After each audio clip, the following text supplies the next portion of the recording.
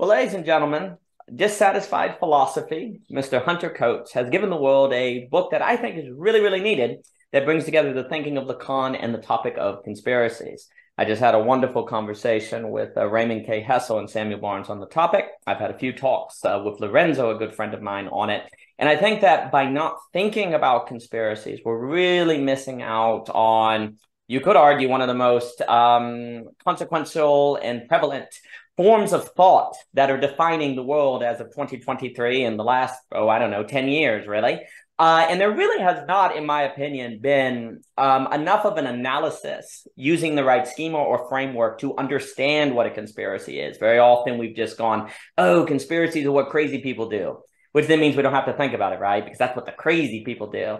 But what if there's something more profound going on, something more, dare I say, risky, something more that we need to look at? And maybe we don't want to look at it because if we look at it closely, we might see a little bit of our own reflection in it and not like to see how we might be a little more aligned or closer to conspiratorial thinking naturally than we think. But in order to bring that out, I think we need to get into Lacan, and Mr. Hunter Coates has done just that. And I really, really suggest his book, which I enjoyed, Conspiracy in the Subject. I'm noticing it's mirrored in the Zoom camera, but that would make you want to go to Amazon to read the title even more clearly from left to right. There you go. But it's a wonderful book. And Mr. Hunter Coates, thank you for being here today. It's a pleasure.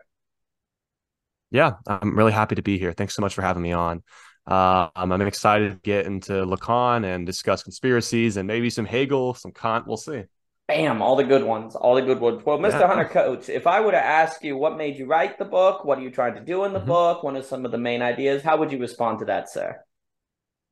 Yeah. So I think I wrote the book. I was first. The first inspiration was I was listening to an interview with Alenka Zupancic, who's one of my many inspirations. She's a Lacanian, Lacanian, kind of a tongue twister, Lacanian, Lacanian.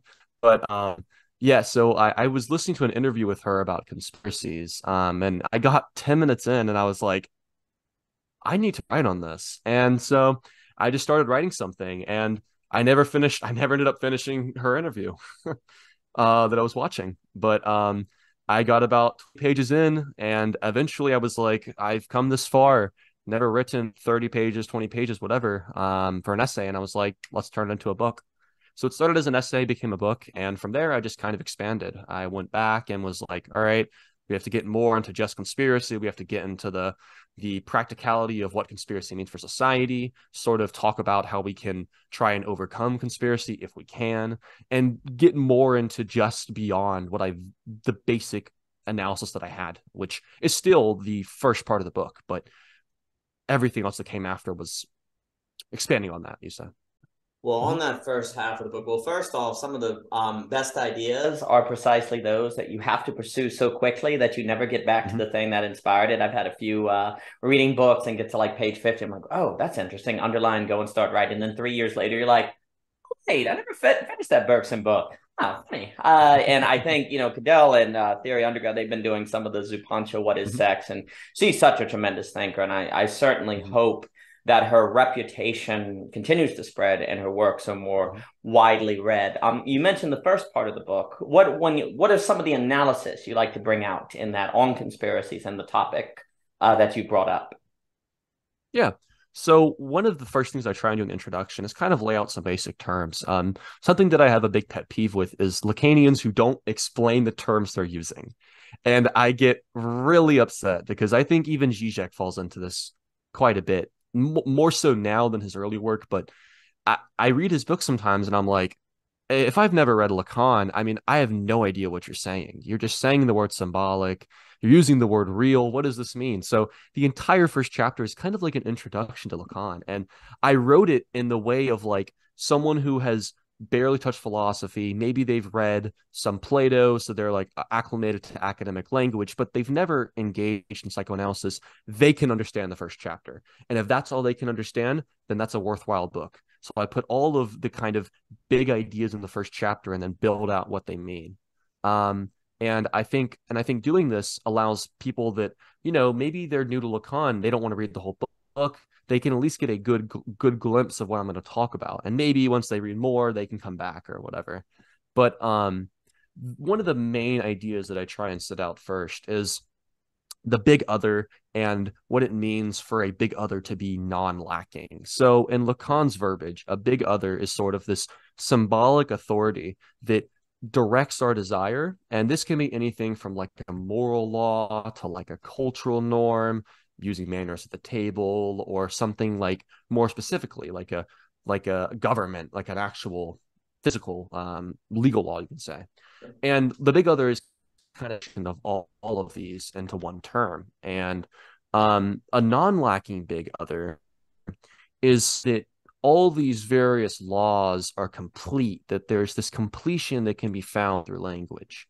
And Lacan is very against the notion that language is complete. He always says that language is ambivalent, it's ambiguous, and there's always this like real that is underlying language. And this real underlying language is important because it's the same kind of gap between words not fully meaning what we're trying to get to and the moral law not fully intending what it's trying to, right? Someone may say, put your napkin in your lap at the table, right? But what does this really mean? What would happen if you were to start grabbing napkins from the table and putting them all in your lap, and then you had 10 napkins in your lap? Someone would look at you like you're crazy, right? This is that sort of gap between the moral law or the cultural law telling us to do something and what it actually is trying to say. So someone who believes in a non-lacking big other would be unable to differentiate between the gaps in this big other and sort of the belief that the big other is all consuming and that these desires that it's articulating, putting your napkin in your lap, is fully comprehensible. And this, for Lacan, is the position of the psychotic. No, that's a wonderful, and I there's a few things that I think can happen with intellectuals or academics. It's the curse of knowledge, as Mr. Pinker once put it, where you know what a term means, so you forget that other people don't know what the term means. This happens all the time, and it's really difficult to remember that, oh wait, the person I'm speaking to has not necessarily absorb those terms or think of them same way. And it almost can feel, I can understand for the writer or the thinker, it can almost feel laborious or way I have to go through it again and again and again. But yeah, when you're presenting a work or a book, you could easily lose them. That's just kind of part of it. It's just like every time you start a car, you always have to turn the key. You always have to fill it with gas. There's some pre-steps you have to do that if you don't, you're probably not going to go anywhere. And you could go, oh, great, turn the key again. Well, yes, it's not going to move if you don't. So it goes with defining terms and different things. I think you did a very nice job at the beginning of the book defining those terms, which, again, if the reader doesn't have, they're not going to be able to follow the argument. So I thought that was really good. I also really liked when you were describing the napkin example, because it goes to show you where when I say put a napkin in your lap and you put it in your lap, there's an entire context about the sentence that you've absorbed and internalized that I don't even have to explain to you, right?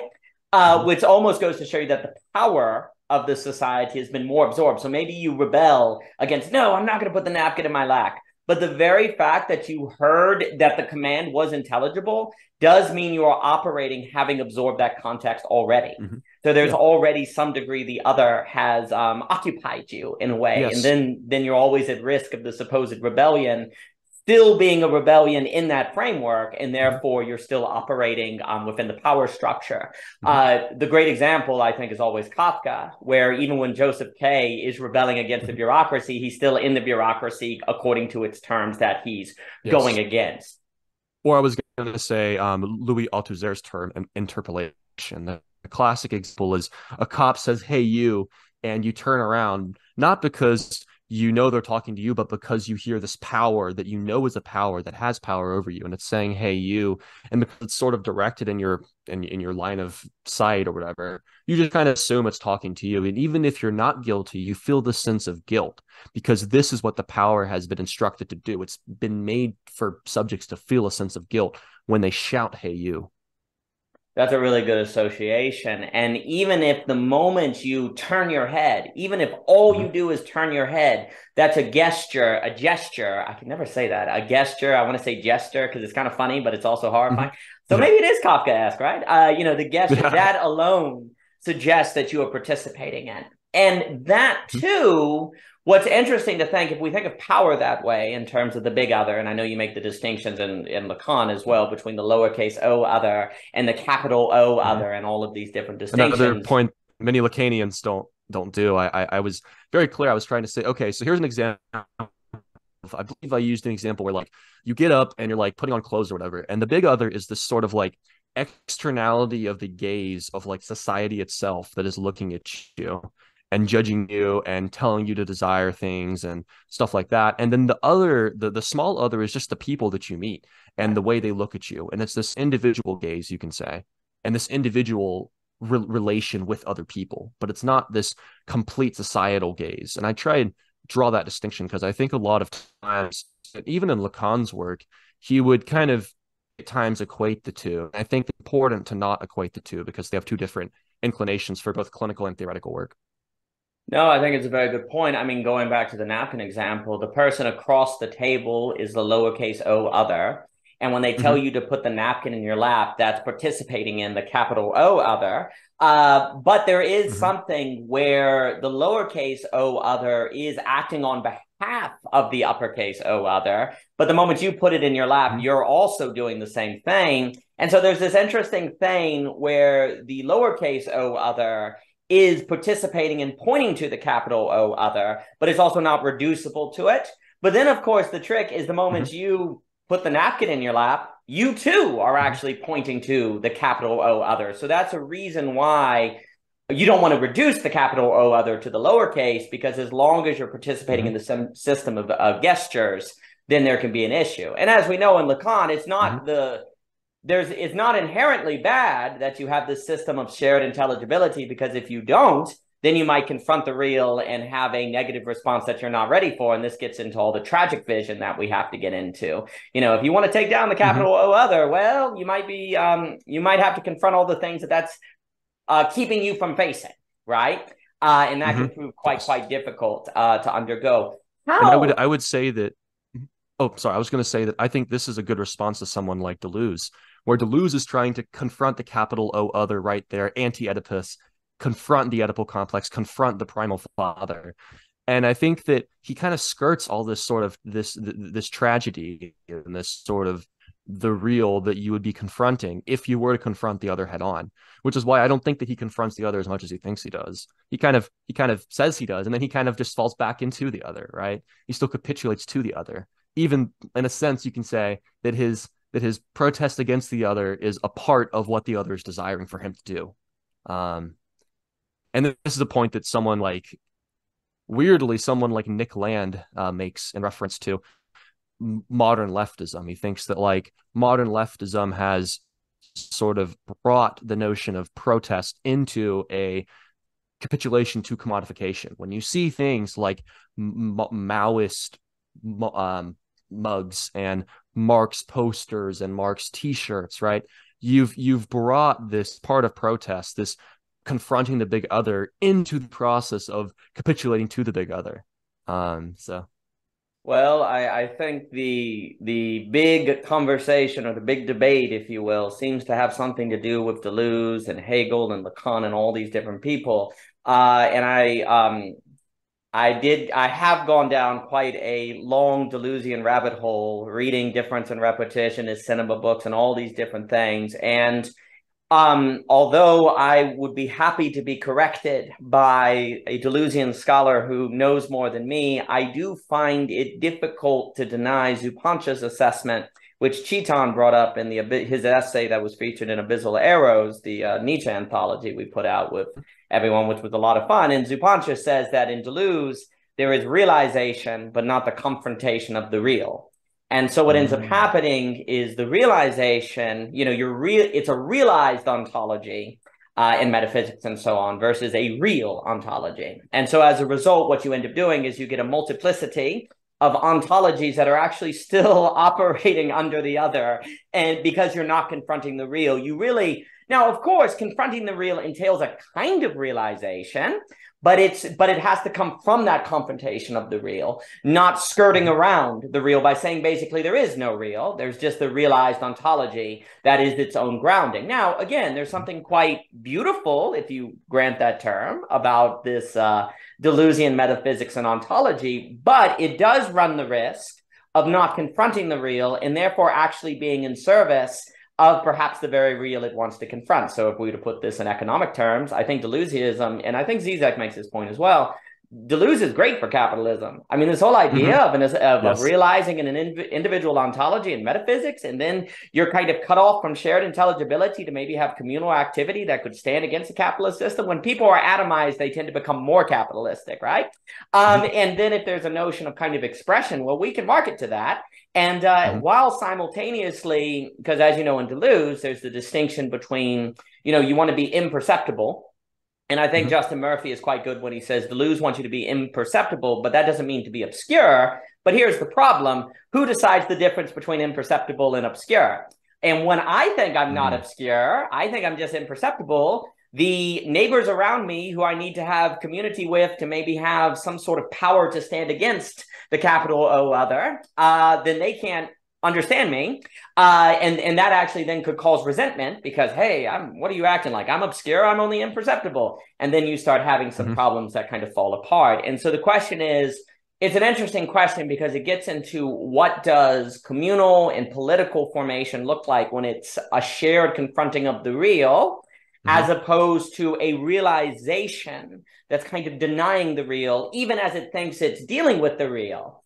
And that, I think, is a lot of the political challenge today that we have to think of. And maybe it's interesting to think that there's kind of a way in which I'd have to think about this. There's something Deleuzian about the conspiracy itself, that its own kind of shared multiplicity by which to understand the world. It's not this kind of individual multiplicity, but we all have kind of our different tribes by which we then formulate a matter to have a shared purpose in the desire of realizing this conspiracy that, of course, we don't actually want to complete because then we'd lose the source of our desire. So I'd have to think about that. But there's something interesting, perhaps, too, about thinking Deleuze and conspiracy as the conspiracy being what you fall into when you have Deleuzian thought. And then, of course, the only way to understand how that's actually in service of denying the real in its own realization is through a Lacanian analysis, as you bring to the table. But no, I really think, and then I'll give it back to you, that Zupancha's distinction between realization and the real is interesting.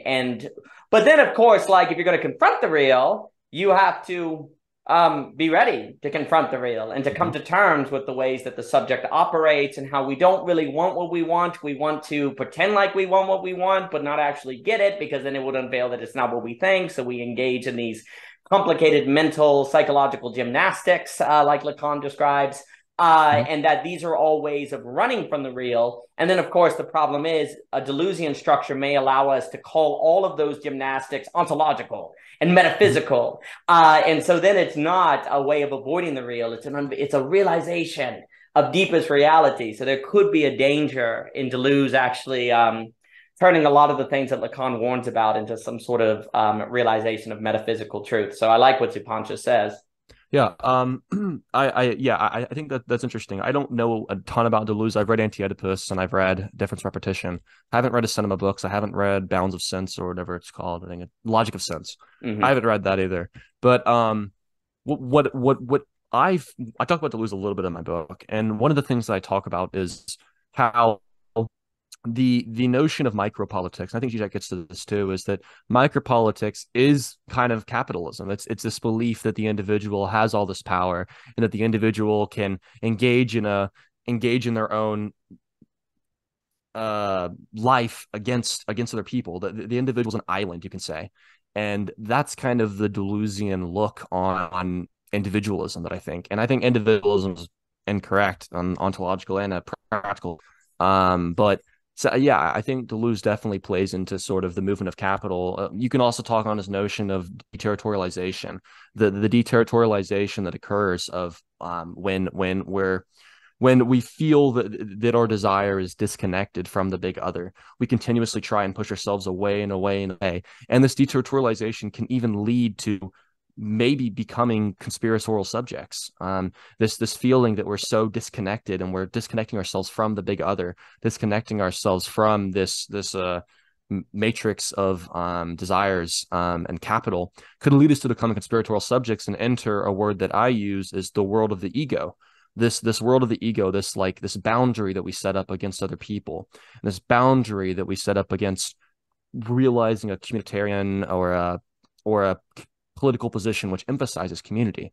And I think that this is what I talk about this in, I believe, chapter 2, where the world of ego is at once a boundary against coming to our own desire, it's a boundary against the external world, and it's a boundary against the other, right? It's sort of a three-tiered boundary that the world of the world of ego sets up.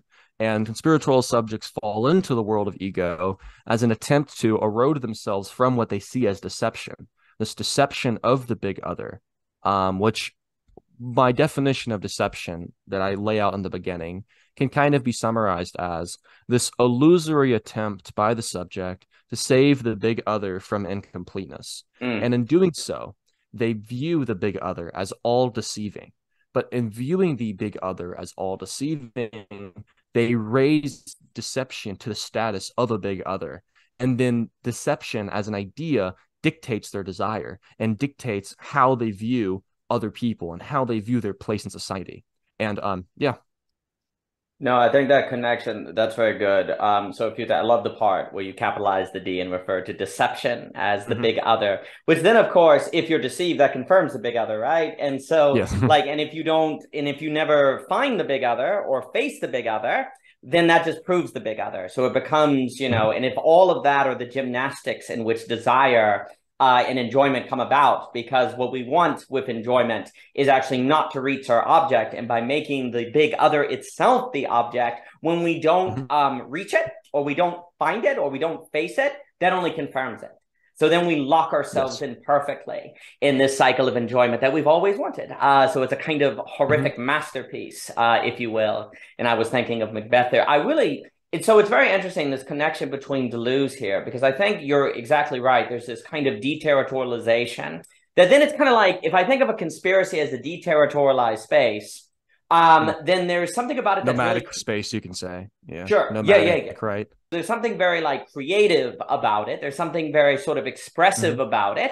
There's something very, in that sense, Deleuzian about it. And everyone has their own secret groups, because it's kind of funny, because when you form a conspiracy, a group that has a conspiracy, then you have the truth and you're trying to look into it. But there's also the people running the conspiracy have the truth, right? And no one outside of them has it as well, right? So it's funny how there's kind of an isomorphic in that, where they have the truth and only they have it, and you got to get to them. Where if you're in the conspiracy, you have the truth.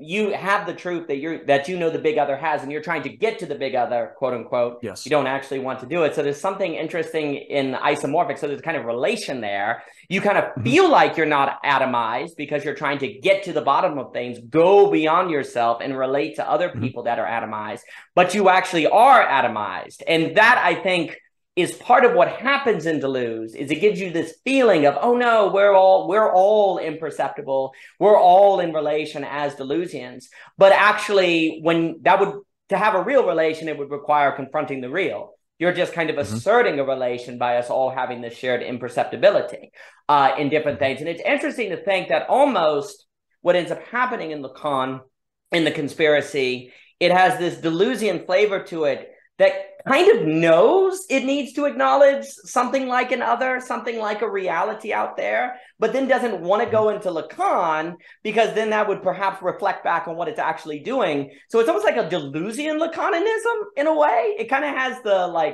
it has the forms of Lacan, it has the kind of ideas of Lacan, but not structured in a manner that could make the conspiracy realize what it's doing, which maybe contributes to it being even more problematic, because then as a counterfeit of Lacan, if you will, in a Deleuzian structure, it's then even more defended from a critique that would make it realize what it is doing, and because it's using the forms, if you will, or the ideas of Lacan, but since it's actually in service of a Deleuzian micropolitics in this kind of nomadic way, it never confronts the real. But since it's kind of using the notions of Lacan without the structure, which of course without the structure it doesn't matter, then it's more easy to feel like you don't need this critique, the Lacanian critique, because you feel like you're actually implementing it and aware of it. So it's almost like a weird Deleuzian Lacanianism. I don't even know how to say that, And that might also speak to some of the dangers of Deleuze in that it lets you take the ideas of Lacan and put them in service of Deleuze without them being convicted by Lacan, if you will, to go, wait a minute, am I actually doing what Lacan's warning about, but I'm structuring it in a manner that makes me avoid that conviction. So I'm really interested in the way you talked about Deleuze there. Yeah, so one of the main conspiracies that I kind of center on is sort of conspiracies around that kind of have as their basis like a very like anti-Semitic core. Because I think a lot of conspiracies, especially nowadays, and even they have this anti-Semitic core where they hold the Jewish person as like this object of both like retaliation and desire. Um, and it's in the sense of like a banking sense of conspiracy, which says that like, oh, there's this cabal of Jewish people and they run banks. There's this the people who believe this, they at once want to both be the people that run the banks, but they also want to maintain a distance. It's this paradox because they don't want to be totally subsumed in the big other, right? But they also want the jealousy, the desire for being in that position is there as well. And I think that that's kind of a common attribute that I found in a lot of anti-Semitic conspiracy theories, is that there's clearly a paradox where the people that believe this, they both want to be in the position of where they believe the Jewish person is, but they also want to maintain a gap because they don't want to because they also want to maintain a gap at the same time because they don't want to be the other. Right. And it's this option that I find a lot. And one of the main case studies I look at is Kanye West in chapter 3. I talk about Preston, how Kanye West will go from seemingly questioning the big other, you can say, in Zupanch's terms, he's not recognizing the real, he's engaging in a realization. He's pushing the big other, but only to then put the big other back in place. Puts it back in place. And so this is all made up. I'm being deceived and all that. And then he goes, well, I know who's deceiving me. It's the caricature of you, right? So he puts this caricature back in place, and this character can then be whom he puts his feelings of malice, his feelings of anger, but also his feelings of desire towards. So it's this dual purpose that the caricature of the Jews in the West and anti-Semitic conspiracy theories kind of function in this way. No, I think the point in your book and this very key dynamic of maintaining a gap with the thing you claim you want. And it's like you say with the bank, like everyone's like, oh, the rich, oh, the Jews running the banks and different things. There's simultaneously the desire to have that power and to be that power, but to simultaneously speak in a manner that maintains a gap between you and the power structure. And how do you live in such a manner that hides the fact that you want that, that there's this kind of focus and envy, while also positioning yourself as kind of superior to it in recognizing it, right? So how do you entertain your desire for something while simultaneously maintaining your status and seeing those people who fulfill that desire as problematic? So this maintaining a gap between you and the object is these really complicated dynamics. And I can't help there's almost a way too where we can almost do that with Lacan's thinking as well, right? Where like Lacan's thinking itself is a certain object that we're like, yes, we're Lacan, yes, we're facing the real. But we just talk about Lacan. You could almost say the difference between talking Lacan and living Lacan. And that in of itself, it's funny to think like we don't want to actually face ourselves as a Lacanian subject. We just want to talk about Lacanian subjects, which is not what we do, by the way, because we have the enlightenment of having read Lacan and know we don't do that. When in fact, we're actually putting that in service of our very way of maintaining desire so that we don't have to confront the real. And the funny thing I get is to think that, is there a way in which the conspiracy is a Deleuzian expression that talks about Lacanian subjects like the other, like the power, like, how there's the media is keeping you back from seeing the truth. There's a gap between you. It's all these kind of ideas that have a Lacanian flavor to them, but you're just talking about it, right? You're not actually taking it seriously, because if you took it seriously that human beings could do this, what if you were doing this to yourself, right? Because what does a conspiracy Mm-hmm. do other than like control the information flow, control the media, control the people who people meet? Like it creates a tunnel in which information is siloed in service of the conspiracy that's claiming that that's, say, for example, is what the government is doing or the cabal is doing or the banks are doing, right? Uh-huh. You're doing the very Mm-hmm. thing in the conspiracy that you're saying that other people are doing, which if you were to Mm-hmm. actually not just talk Lacan per se or talk the things of Lacan, but actually to internalize them, well, then you might not make that mistake. But that's almost the difference of realizing Lacan versus the real of Lacan, right? Mm-hmm. And it's interesting, like, to me, the reason why the analysis of the conspiracy is so critical, and then I'll give it back to you, is that the conspiracy seems to almost be like this like masterpiece of mental gymnastics, to where you can participate in the very things that are problematic, that make you then feel like you're convicted by those things, but actually they're in service of you avoiding the conviction. So again, Mm-hmm. you talk about Lacan so that you don't have to analyze yourself in light of Lacan, because it feels like if you Mm-hmm. talk about it, you're doing it. And it's funny that the conspiracy in talking about the deep state then doesn't reflect on itself having a deep state structure. Now, of course, there are different Yes. there are different kinds of conspiracies. I also think I was mentioning to Barnes, and then I'll give it back to you. And Raymond, sometimes I think we do have the word conspiracy to do too much. People will talk about Bigfoot as a conspiracy. They'll talk about Yeah. aliens as a conspiracy. And then it's kind of like those don't quite seem the same in some Yeah. respects. Because then you're just saying, like, I guess the government knows about Bigfoot and they're holding it back or something. I don't know. So it seems like Mm-hmm. that term might overreach. But if we're talking more about, say, these governmental conspiracy or different things, it's just very interesting how like something like QAnon actually has a structure in its very operation that's similar to what it's judging.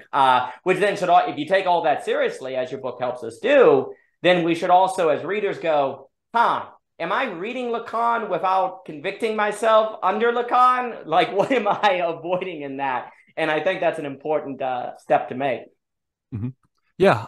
Speaking of QAnon, I was actually about to go into that a little bit. Is that I Nice. think QAnon is a great example, kind of as like this ultimate conspiracy. Because what is Q? Q is this just sort of like signifier where there's no face, there's no like image. It's just a signifier, this empty signifier that is just applied to things. Oh, Q told us this. Q told us that. Q knows this is going to happen.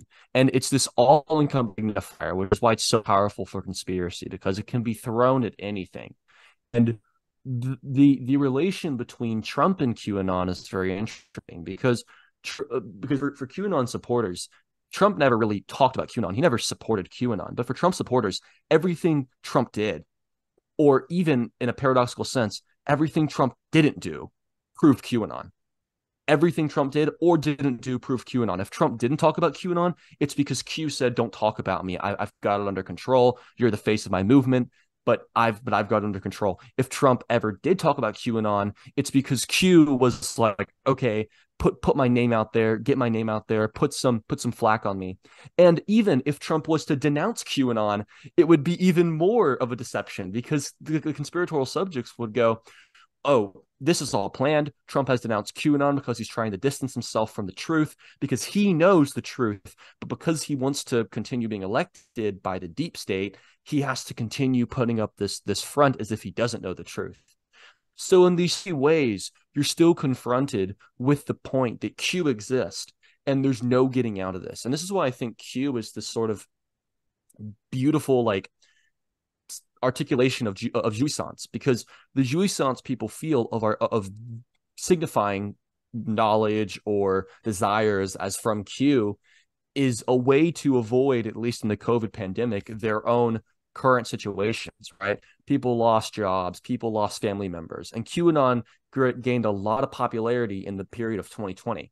It first came on the scene in 2017 after Trump's election, but it gained a lot of popularity in 2020. And I would say this is because people are trying to direct their libidinal energy into something which doesn't really have impact on their actual life. So they can forget about their actual life and forget about the job they lost. They can forget the family members lost to COVID and instead point their focus on something which has, but at the same time, it feels like it is so close. The proximity of it is at once very far away in the sense that it doesn't actually exist and that there's no like thing called Q, but at the same time, it feels so close because everything plays into Q told us this, Q told us that, Q proved that right.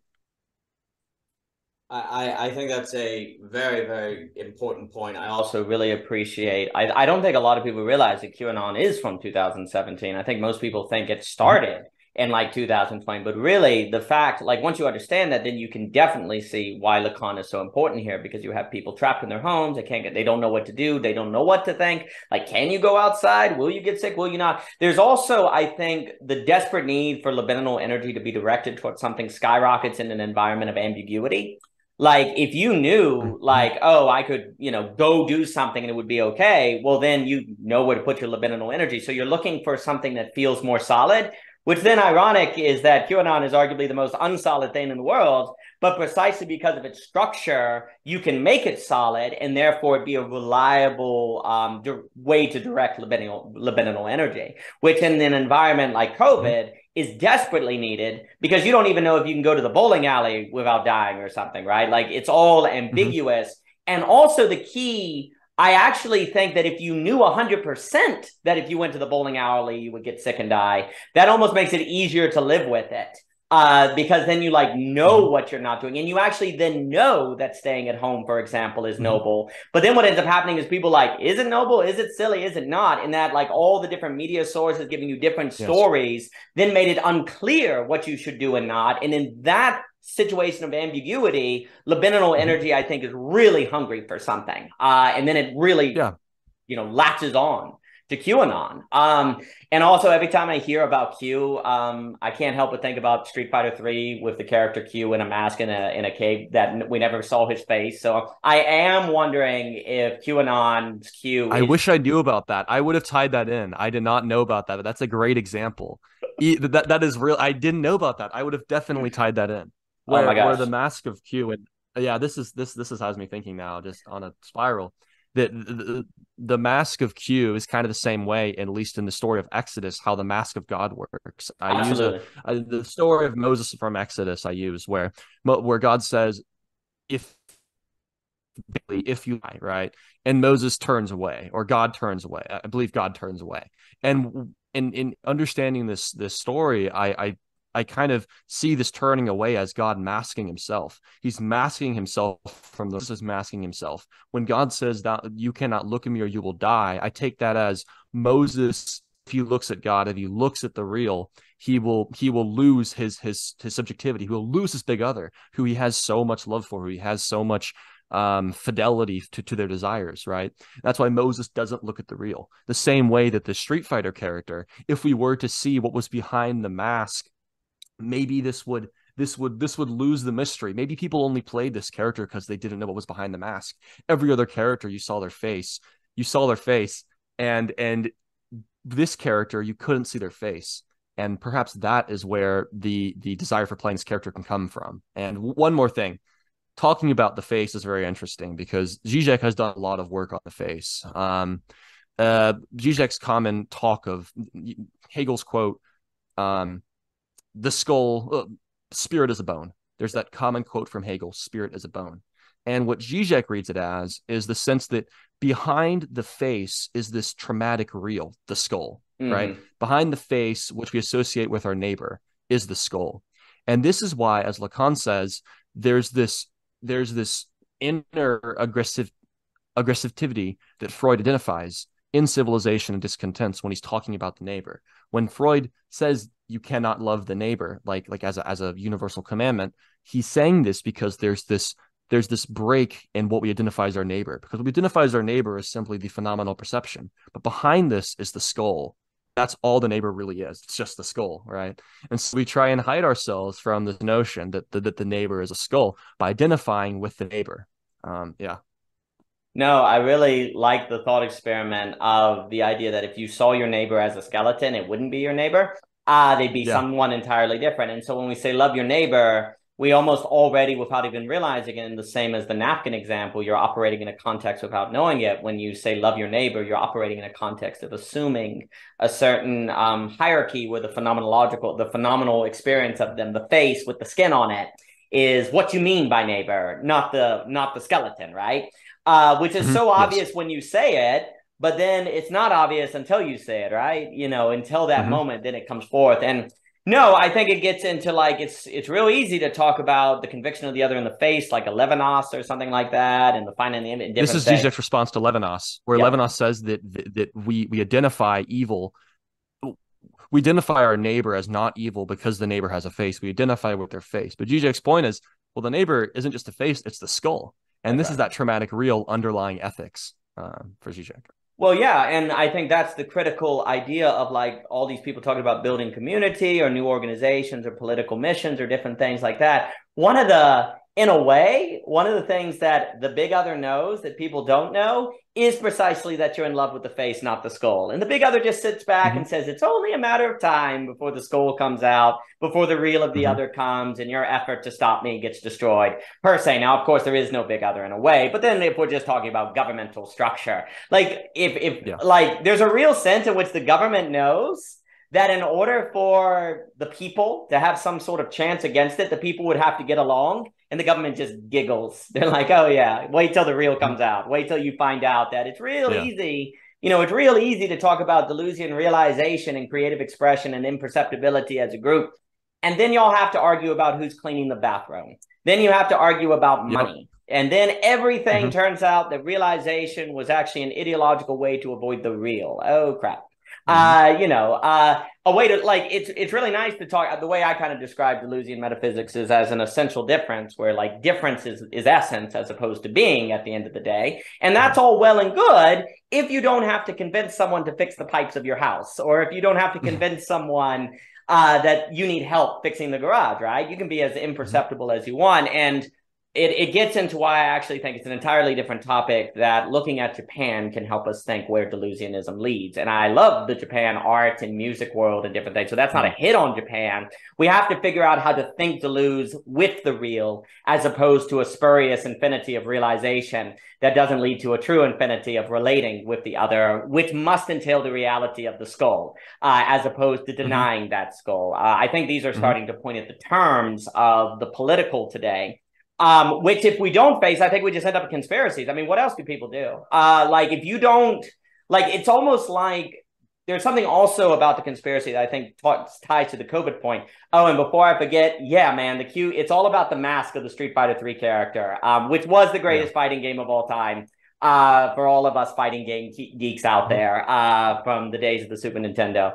No, that was on PlayStation. But anyway, 1994 or something. No, a little later. Anyway, people started to see Q on like the ship and Street Fighter 2 in the background. It's like, oh, he was there the whole time. They could see the character throughout the Street Fighter. Oh, this is so great. I wish I knew this stuff. Oh, yeah, dude. Oh, it's great. Really great, yeah. I actually am convinced that Q is that from QAnon. Like, if we ever find exactly. all these people like me played as him as like a 12-year-old, and as they get older, they're like, it's Q. He's doing it. He's behind it all. That guy with the mask and the freaking trench coat. So, guy. Is that him? That's him. So no, and so there's also something about in COVID leading people to hungry for QAnon. There's a kind of empowerment in that. There's like, oh, I need some kind of like power, which is always tied to libidinal power and desire and different things. Well, likewise, conspiracy becomes a kind of empowerment because we know that, government, you tried to keep the truth from us. Well, we know it, and we're coming for you.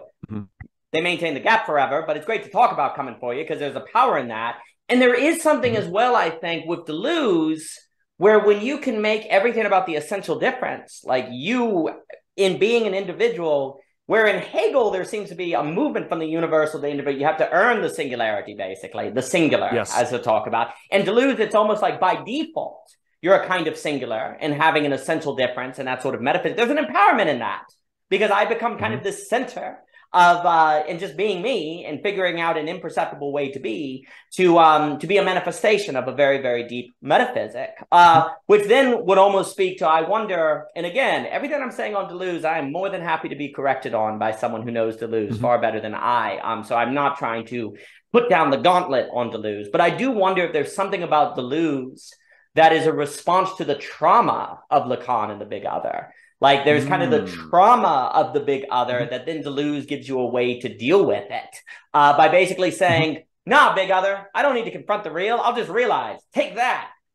So there's kind of like, it's almost like there's something about Deleuze and the conspiracy as well that is a certain kind of traumatic response to the big other, or to the other, capital L, that then's like, okay, well, I tell you what, we're going to use all of the forms and ideas of the big other to make our own organization.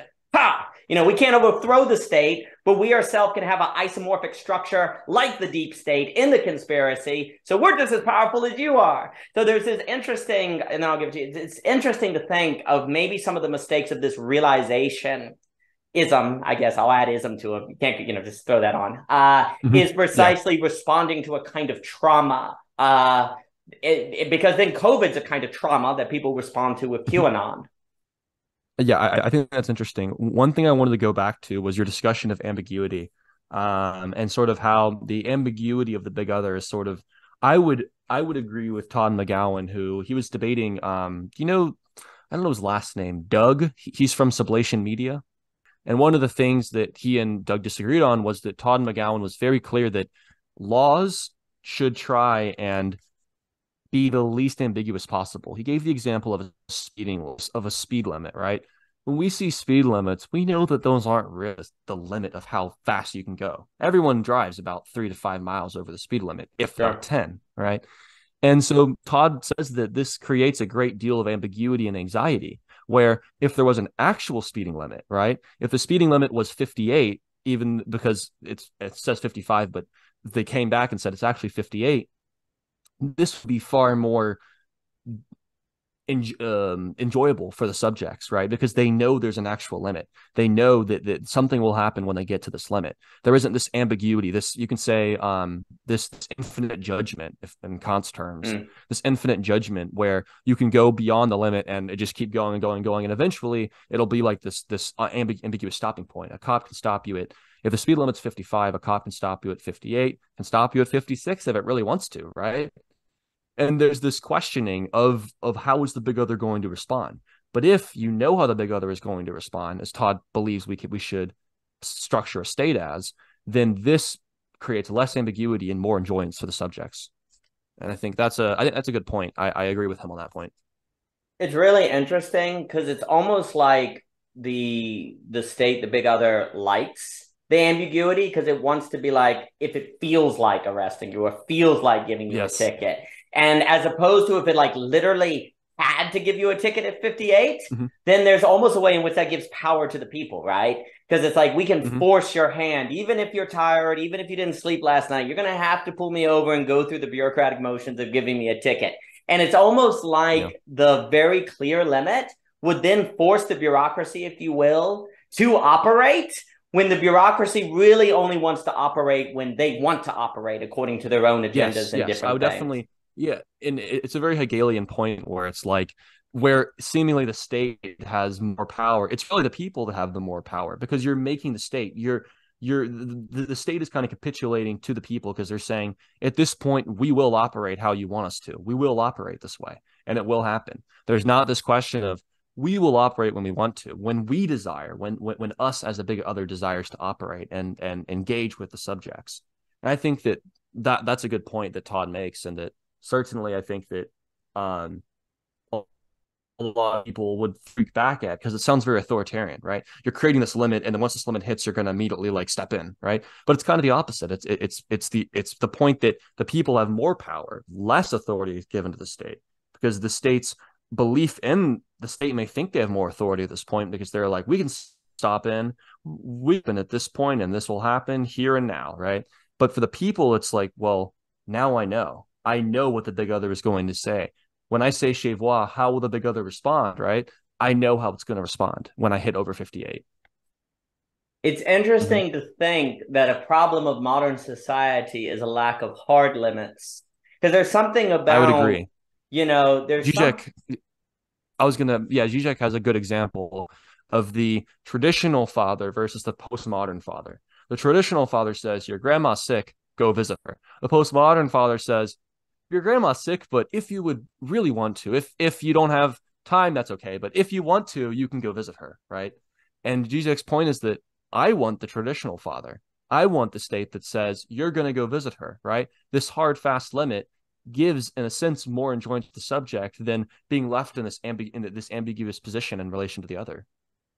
No, I think there's a bunch of points to it. I mean, if you read up on some of like Isaiah Berlin visiting his Russian poet friends under the Soviet Union, like the horror of totalitarian, we hear totalitarianism and think that it was incredibly like X caused Y, like very bam bam, but actually it was more like an ambiguous environment of the secret police. You'd never It know when was they're going to get exactly. you. We Mm-hmm. in the Western mind associate power with very, very forceful and clear. But no, totalitarianism I would tends to. say this is. I would say this is due to Orwell. I would say Orwell has caused this. Oh, Mhm. I actually, it's funny. I think you're right. I think Orwell. Mhm. Neil Postman talks about the debate between Huxley and Orwell. To me, I always like to bring in Kafka because I think Kafka describes how power, especially today, operates. Like the trial, we always talk about in the West. Is it, Brave New World or is it Big Brother? 1984. Mhm. But really, it's the trial. Really, it's the castle. Mhm. Really, it's a little fable. That's what we see today. And that Mhm. that is the ambiguous space, right? Like, look how Joseph K. It's your fault.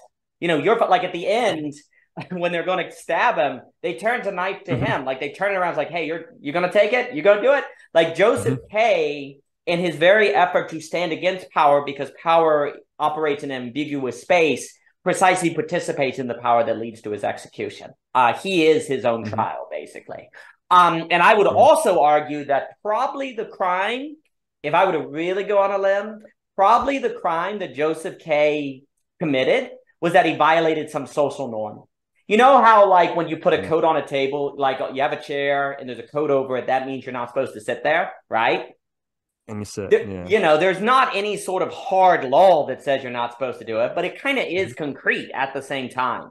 Joseph K., all throughout the trial, is constantly violating social norms. And it's almost like the trial is an example of a world where there was legal force to back up social norms. And the problem with social Mhm. norms, the reason they're so terrifying, is because Mhm. they are ambiguous, right? Like, can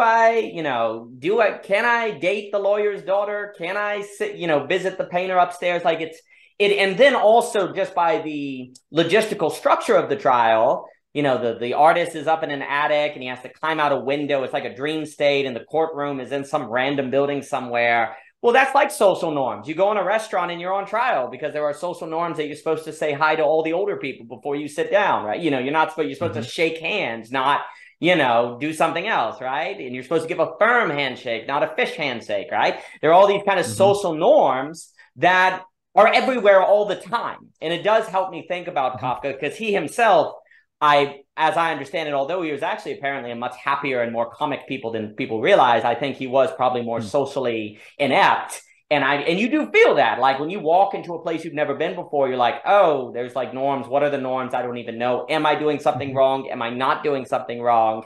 And I think that's what the trial is constantly exploring, actually. And that too describes exactly how the big other operates, right?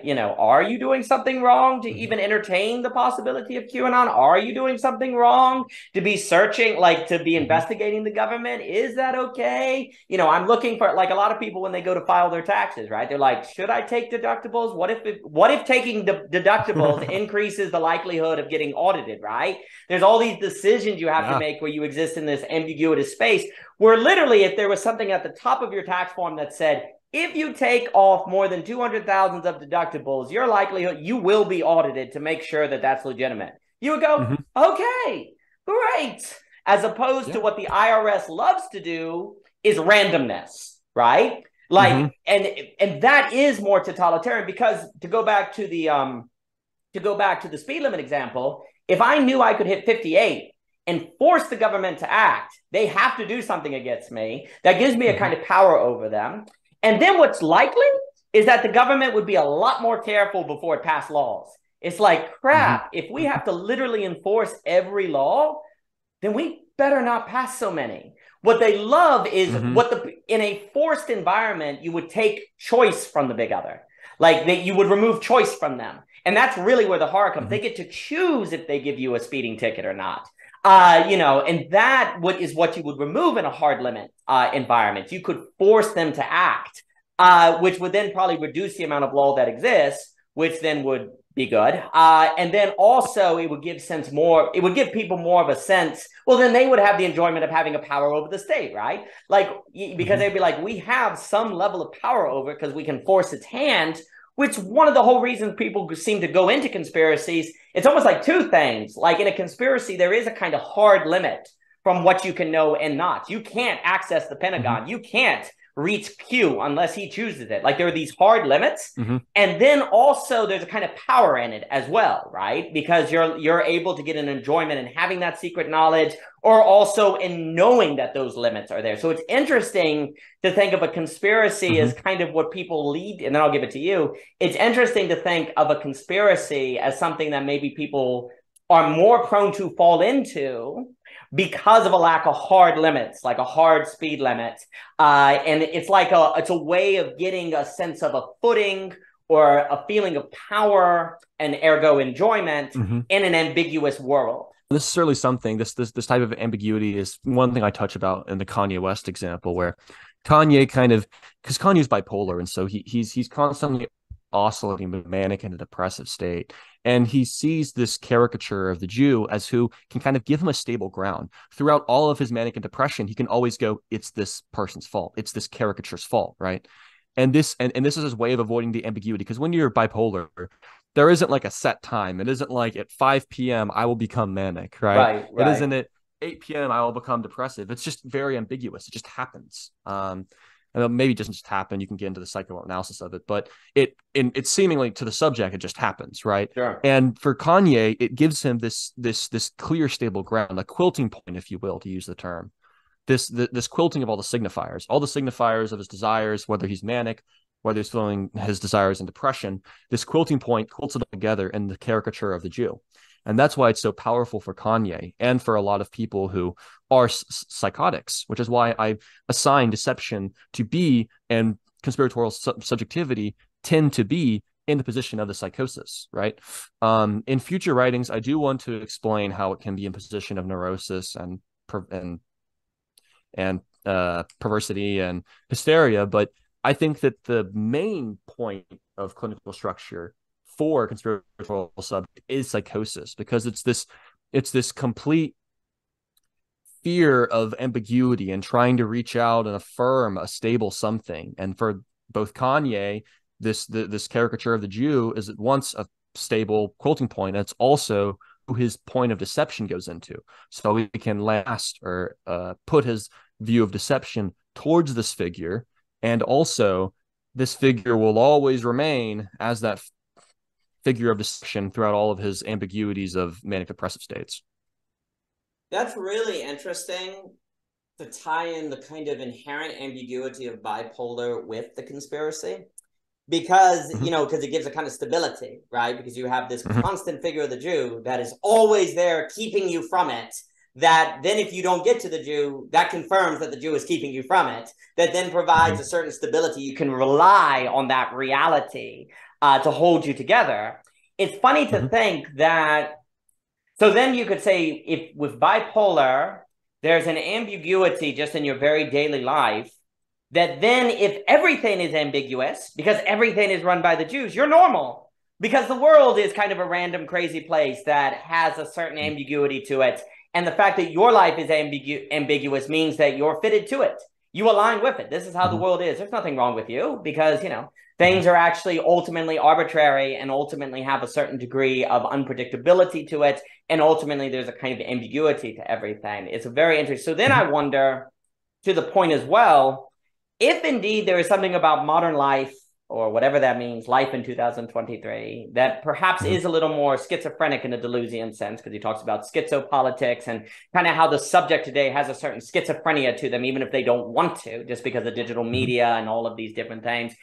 Is that in of itself then meaning the average person as a baseline is more like the bipolar, although of course bipolar and schizophrenic are not the same thing, but in the schizophrenic there's an ambiguity, right? Like you can think of John Nash talking about the same voice that tells him there are aliens is the one that gives him solutions to the Riemann hypothesis, right? So there's an ambiguity of its craziness, because, you know, he says that at the beginning of the Beautiful Mind book, where he's like, they're like, why do you believe all this stuff with the aliens? Why do you believe in the CIA operations? Like, well, you know, the same voice that told me about game theory is the voice that told me about the operation. So, you know, there's an ambiguity between if that voice is crazy or if it's genius itself, because it's giving you both, right?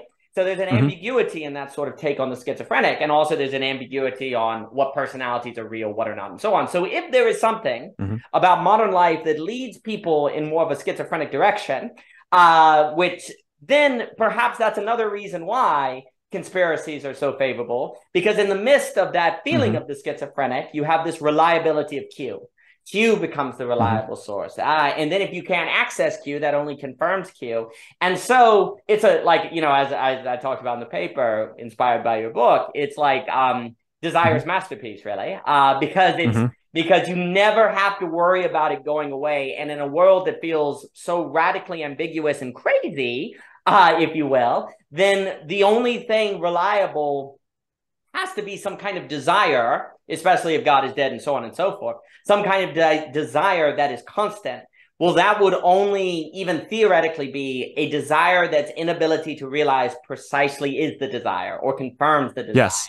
And that's what I would say conspiracy is, because the whole point of conspiracy is that I believe I used the term, you don't want the truth of conspiracy to unroll like in ancient Arabic like carpet.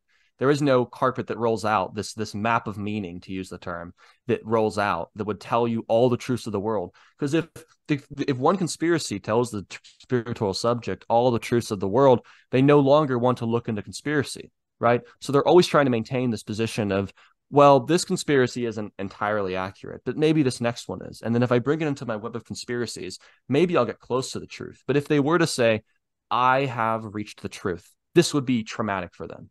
Kind of like how, and this is a Baudrillardian example, how someone who's collecting baseball cards, once they reach that last baseball cards, if this is their like focus in life and they reach that last baseball cards, it's all over. What are they going to do now? They've completed the collection of baseball cards, just as if a conspiratorial subject completes the collection of conspiracies. What are they to do now? There's nowhere else to go. And that's why they have to maintain that distance, which is why a collector never wants to collect everything. They may say, well, my goal is to collect every famous comic book or every famous, I said comic book because my dad's a comic collector, so he loves collecting comics.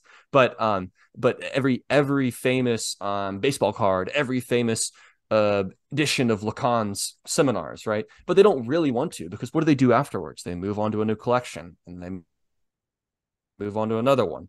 But each time they feel this sense of completeness, but it's distraught with an emptiness, right? Because there's no more to collect. There's no more to put their desire towards. The object A has been realized in this sense, and I have to visit a new one, right? No, I think that's exactly right. And the thing is about like with baseball cards, you are in a way responsible if you don't have all the fancy baseball cards, right? Yes. Because there's no theoretical reason why you can't game them. So there's a certain responsibility pushing you to the depth of the desire. Because you're kind of pushed by, I could get them all, I want them all, so why don't I get them all, right? And if I don't get them all, then the people around me know I don't have them all, and I don't like them knowing I don't have them all, because I want to be the world's best collector. So there's a kind of game theory dynamic, if you will, pushing you to finish the collection, right? Both being because of the gaze of the other, your own responsibility, and you also, with the baseball cards, if you knew consciously that you were intentionally providing an obstacle to yourself from getting the last card, well, then you would know you would do that and it would cease to be effective, right? Because you would know you were self-sabotaging. Self-sabotage only works if you don't know you're self-sabotaging. So it goes with self-deception. The moment you're engaged in self-deception, crap. So whenever you're dealing with like something like baseball cards or lovers or whatever, there's a game theory dynamic that almost inevitably leads you to an exhaustion and completion of that desire. That's why the conspiracy is so problematic, because it actually creates the perfect way to where you never reach the truth. And that doesn't mean you never have to necessarily face the reality that you're self-sabotaging yourself. You never have to necessarily face the reality that you're you're engaging in self-deception, because the very inability to reach the core of the conspiracy is evidence of the conspiracy. And even if and then here's the other key to it. Even if you heard me say, someone in QAnon heard me say exactly everything I just said, and they listened to this conversation we were having, they could go, that's true. Those flat earthers sure should listen to this conversation, because you and I, they really need to. Yeah, it's kind of I think I didn't at this point when I was writing this, I hadn't read Phenomenology of Spirit yet, but now that I have, if I was to write some of this again, I would talk about the notion of the beautiful soul, and that. But not just the conspiratorial subject. That's the easy answer, is that the conspiratorial subject believes they're a beautiful soul, and they believe that like every other conspiracy is crazy, right? Someone who believes in flat Earth would go, well, of course flat Earth is real. We have this, that, and this and other, but NASA, you think the moon landing, what? Like stuff like that, right? And this, but that's the easy answer, I think. But the harder answer to come to is coming to the real, that we are not beautiful souls. All of us also have conspiratorial aspects, right? There isn't like this conspiratorial subject that exists outside of us and that exists in this like unknown land, right? That's not us, that's not our friends. We have conspiratorial aspects, right? And coming to the realization that yes, we are also conspiratorial subjects in a sense. Even if we don't believe in these QAnon or anti-Semitic conspiracy theories, we still have these various beliefs about our world that some people would probably clarify as conspiracy theories, right? And so it's coming to realize that we are not exempt from the badness of the world. We're not this knight of virtue, which is standing in opposition to the conspiracies in the world, and we have like a bubble around us. No, it's none of that. It's that we are also engaged in conspiracies, and that if we can all come to recognize this, we can all try and get past conspiracies. And in a sense, that's what my concept of unconspiracy is. But that may be a little bit too much to go into right now. But yeah. No, that was all tremendous, and I really like the unconspiracy that you described. Well, I think what's so critical is one of the reasons why taking Lacan seriously and central, as opposed to say adding Lacan to Deleuze or adding Lacan to Christian, like you really need to make Lacan central to your understanding of the subject, because that's the only way to make you susceptible to Lacan. Like you have to take seriously what he's teaching, as opposed because otherwise you're probably just going to talk Lacan, not live Lacan, if you grant me that sort of language, right? One of the things that like Christianity would emphasize is that we're all sinners. But then, of course, problematically, like ideology can get where I know we're all sinners more so than you, so I'm better than you, right? So there's all these ways to engage in gymnastics to make the other more guilty than you. And one of the most difficult things in the world seems to be to truly believe that everyone is, we want to talk about equality today, but not equality in terms of self-delusion, self-deception and all that. We want to talk about equality in terms of well, frankly, the kind of a Deleuzian diversity, really. Like we're all equal in our difference, and that difference has an inherent value in its own right that we should be free to express. And I'm not countering any of that, but all of that does run the risk of being in service of a realization that helps you avoid the real, that then must be confronted if we're going to have any hope, dare I say, of not having some pathological breakdown on a large scale, or just more and more conspiracies that come about, right? Like there's nothing wrong with realization if it comes after or from a confronting of the real. It's just the case that we tend to realize away from the real, to go back to this Ponce distinction. It makes me think of, I do always like Lewis, that first thing first principle. He says, if you put first things first, you get second things also. But if you put second things first, you lose both. I think that describes a lot of life. And I think that's quite useful too. Like there's nothing wrong with expression, there's something wrong with an expression that's helping you avoid your own tendencies of self-deception and so on and so forth. But if you face that and then work toward individual expression or so on, that's fine. But it seems to be very easy for us not to do that. And I think too, like as long the key, I think, to it all, well, not to it all, but to a lot, we have to, as you know, like I like to emphasize, we have to understand that thought itself naturally structures in terms of conspiracy, that the difference between a worldview and a conspiracy in terms of the structure of thought to itself is zero. Like they have the same structure. The difference is correspondence, right? Like rationality, unbound from having to correspond with anything real, can relate to itself infinitely and generate any sort of logic that is coherent with itself, right? Like, what is a worldview? Like, what's the line between a conspiracy, a worldview, and an ideology? The line is it's very thin. It seems that the difference would be, does the big other call this a conspiracy? In a sense, is this declared a conspiracy by the big other, which then throws the whole question of what is a conspiracy? Because if it's conspiracy is only what the big other calls a conspiracy, then aren't you still capitulating to the big other when you engage in conspiracy theories? And so it's like there's no way to win. What you just said is, to me, an example of why this topic of conspiracies is so critical, because I feel as if the topic of conspiracies, if you look at it clearly, you get to like the very core of the deepest problems of epistemology and by extension ontology that there is. Because then the question is, what is the kind of being that the human subject is to be able to successfully operate in the world according to a structure of thought that's really difficult to tell the difference between ideology, worldview, and conspiracy, right? Like the other thing too that's so critical, there is such thing as true conspiracy, right? The Tuskegee syphilis experiments. I point that out. Yes, exactly right. And so it's so easy. The problem with the word conspiracy today is that the moment you call it a conspiracy, you disqualify it, right? Yes. You know, it's off the table, right? Well, that might be what the big other wants. But then, of course, the people in the conspiracy would say, exactly, you're calling us a conspiracy because the big other doesn't want the conspiracy to come to light, right? So that's another reason why it's a Desire's masterpiece, because the very calling of the conspiracy confirms the legitimacy of the conspiracy. Yes, this is an example. I'll tie it back to Kanye again. When Kanye had that very famous tweet where he was like, I'm going to declare DEFCON 3 on Jews or whatever, right? And he got banned off Twitter for this, right? Well, this just confirmed everyone that believed that Jews were running Twitter or Jews were running everything. This just confirmed everything for them, because they see this and they go, well, okay, he's calling it out. He's saying this is it. And then he's getting, shut down, right? And this is not how we should act towards conspiracy theories, I think, because this just confirms it. This makes it worse. Everyone who saw that was already believing this was confirmed. They're like, oh, it's undeniable now. He's been shut down out of everything.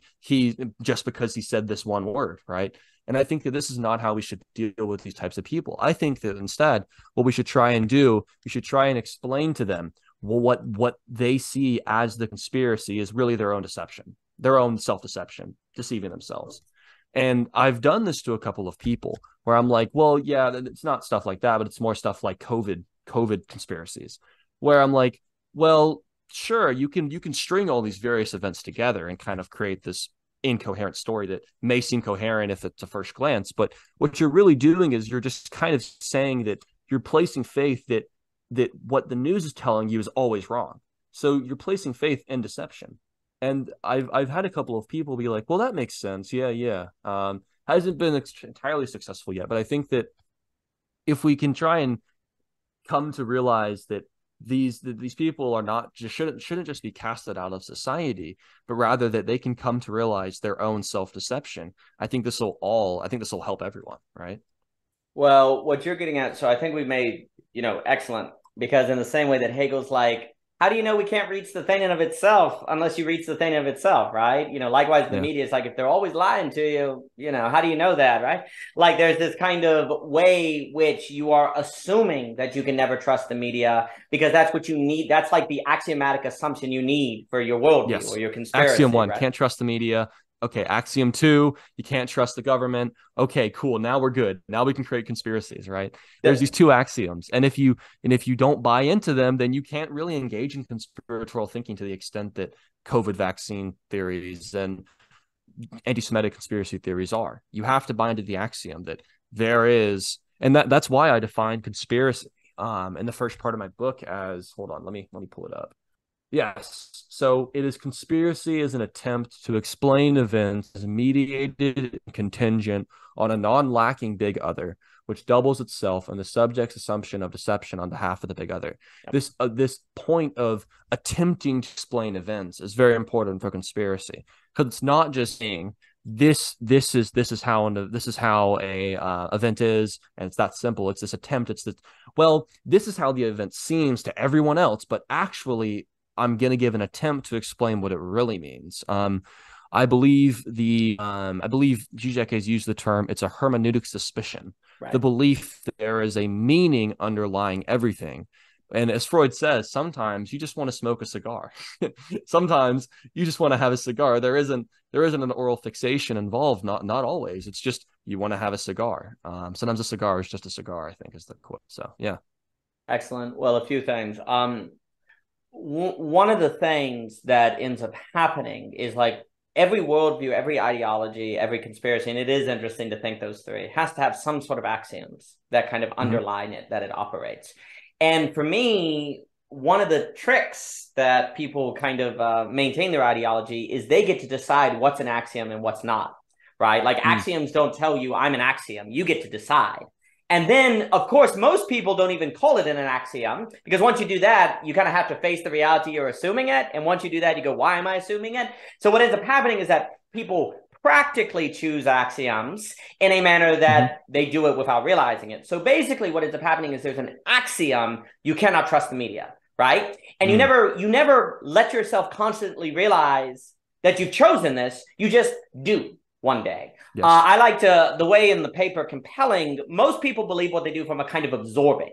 You just kind of absorb something and it becomes what you operate by without thinking about it. Now, there's a strong argument to be made that humans would go crazy if they didn't absorb some degree of what they know, right? Yes. Like this is a problem. Like if Gödel is right, then every worldview will ultimately have some essential incompleteness to it, right? Well, we get to choose what that is, and that's the danger. We get to choose what the essential incompleteness is, and that's why we're always at risk as something conspiratorial. If indeed every worldview, now of course then we can get into Hegel with, is it possible to have a presupposition-less philosophy as a whole gator different people talk about? You know, that's a fun topic, and I think it's actually important. But generally, most people are operating in the realm of understanding, not reason, one-sidedness, and that's where you're going to have the Kurt Gödel stuff really apply. So we all get to choose the essential point of incompleteness. Maybe that's, you know, you can't observe God. God exists, but you couldn't observe him because it would kill you. Well, then it's okay. Then that's going to function in your theology. Also, I think what you see in the conspiracy and worldviews in general is that they all have a theological structure. There's a lot more theological structure going on than people realize. And that would also suggest that the structure of theology could be an insight into how conspiracies and things operate versus, say, the content of them. Because what you see, like you described it very well, like if God, the hiddenness of God, whether it be Dante or Moses or different things, like God has to hide himself because if he revealed himself to you before you were ready, it would kill you, right? So you have to work towards sainthood to the place where you're worthy of experiencing God without being destroyed, and anything less would kill you, right? Well, that could be true, or it could be false, but the notion is that there is a movement of the only way to be worthy of experiencing God or able to experience God would be what Dante says, is you have to go deeper into Christianity, right? Well, that's like a conspiracy. The only way to encounter more truth from QAnon, from Q, is to go deeper into QAnon. And of course, the deeper you go into QAnon, the more you accept the axioms. Exactly, by definition.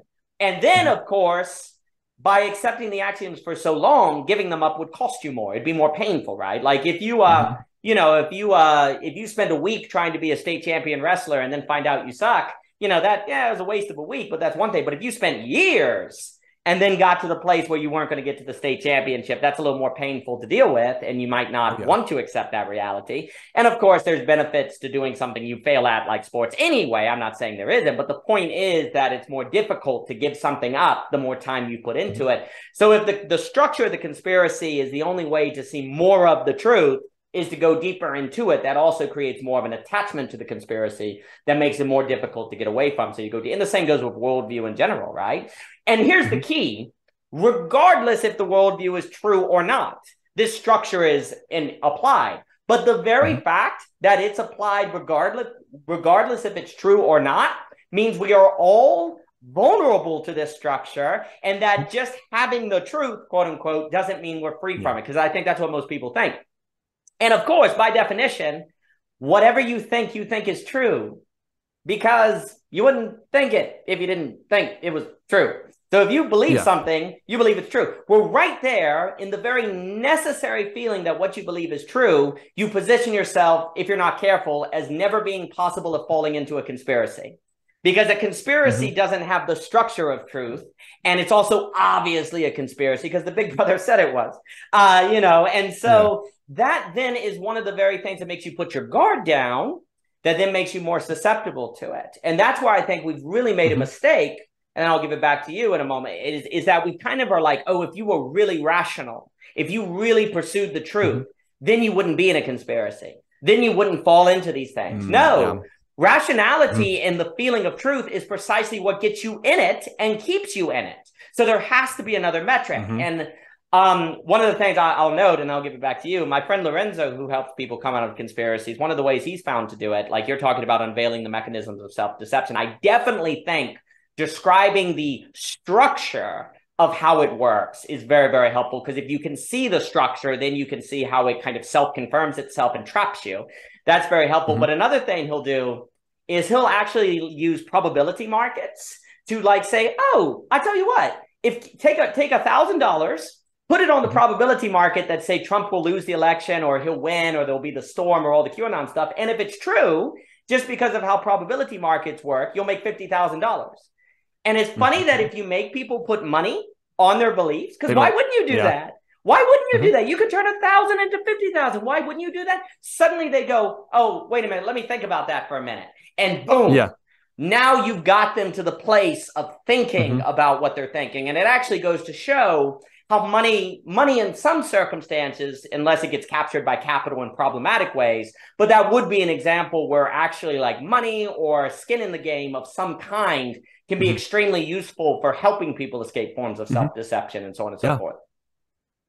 Definitely. I think this kind of demonstrates that this example you gave, it shows how even those who seem so hard-lined into conspiracy theories, they still maintain a gap between the traumatic thing and you know, themselves. They have to retain this gap. And I think that they try and overshed this gap. They try and say, oh, I feel like if Lorenzo was to ask that person, would you put money on the table? They'd go, yes, of course I would. I believe it. But then he goes, okay, do it. And that's where the gap is. The gap is between, would you do it? Yes, of course I would do this. But then the gap comes in, well, no, you want me to actually do it, which I think is, I feel like that's a common statement by people sometimes. You'll say something and you're like, well, would you do this for $1,000? And something crazy like, go like run down the street with no underwear for $500. And if they're like, well, yeah, I do that. $500 is so easy, right? But if you pulled out $500 and said, okay, yeah, I'm ready, they would wait, hold on, wait. Oh, you meant like actually do it. You meant like actually. And it's this gap between fully believing, fully taking on, absorbing, to use your term, absorbing this as a truth in your subjectivity and not just what you are saying. You can say you would do this, right? But there's that gap between saying and actually going and doing it that I think conspiratorial subjects, very few would actually overcome, if any. Oh, yeah. It's like when they were talking about all the people are like, we're going to go take on Area 51. We're going to storm Area 51. And there was that one Naruto runner who actually went down there with and he actually did it. Yeah, and everyone's like, yeah. And I'm sure everyone that said they're going to do it is like, wait, he actually did it. What the We just said we're going to do it. Yeah, we maintained a gap. Why did you actually go and do it, right? And that's actually another great example of the Kafka stuff, because it's like, didn't you know the rules? Like the guy broke the rules. That's like Joseph K out there doing the Naruto run. He's like, he broke the rules. He actually went and did it. Which then, of course, probably everyone, and maybe, I don't know, every single internet conversation now has to reference Gerard. So I'll hesitate. But, you know, there's almost a scapegoat there where it's like, you know, everyone's like, the guy who actually did it is the a-hole. because that shows that Mhm. all of us could have done it and we didn't, which then reflects back on us to make the ground of our community seem false and inauthentic. If nobody would have stormed Area 51, the ground of our community would have been authentic and we all would have gotten it, Mhm. wink, wink. But this one guy ruined it for everyone by doing what we actually said.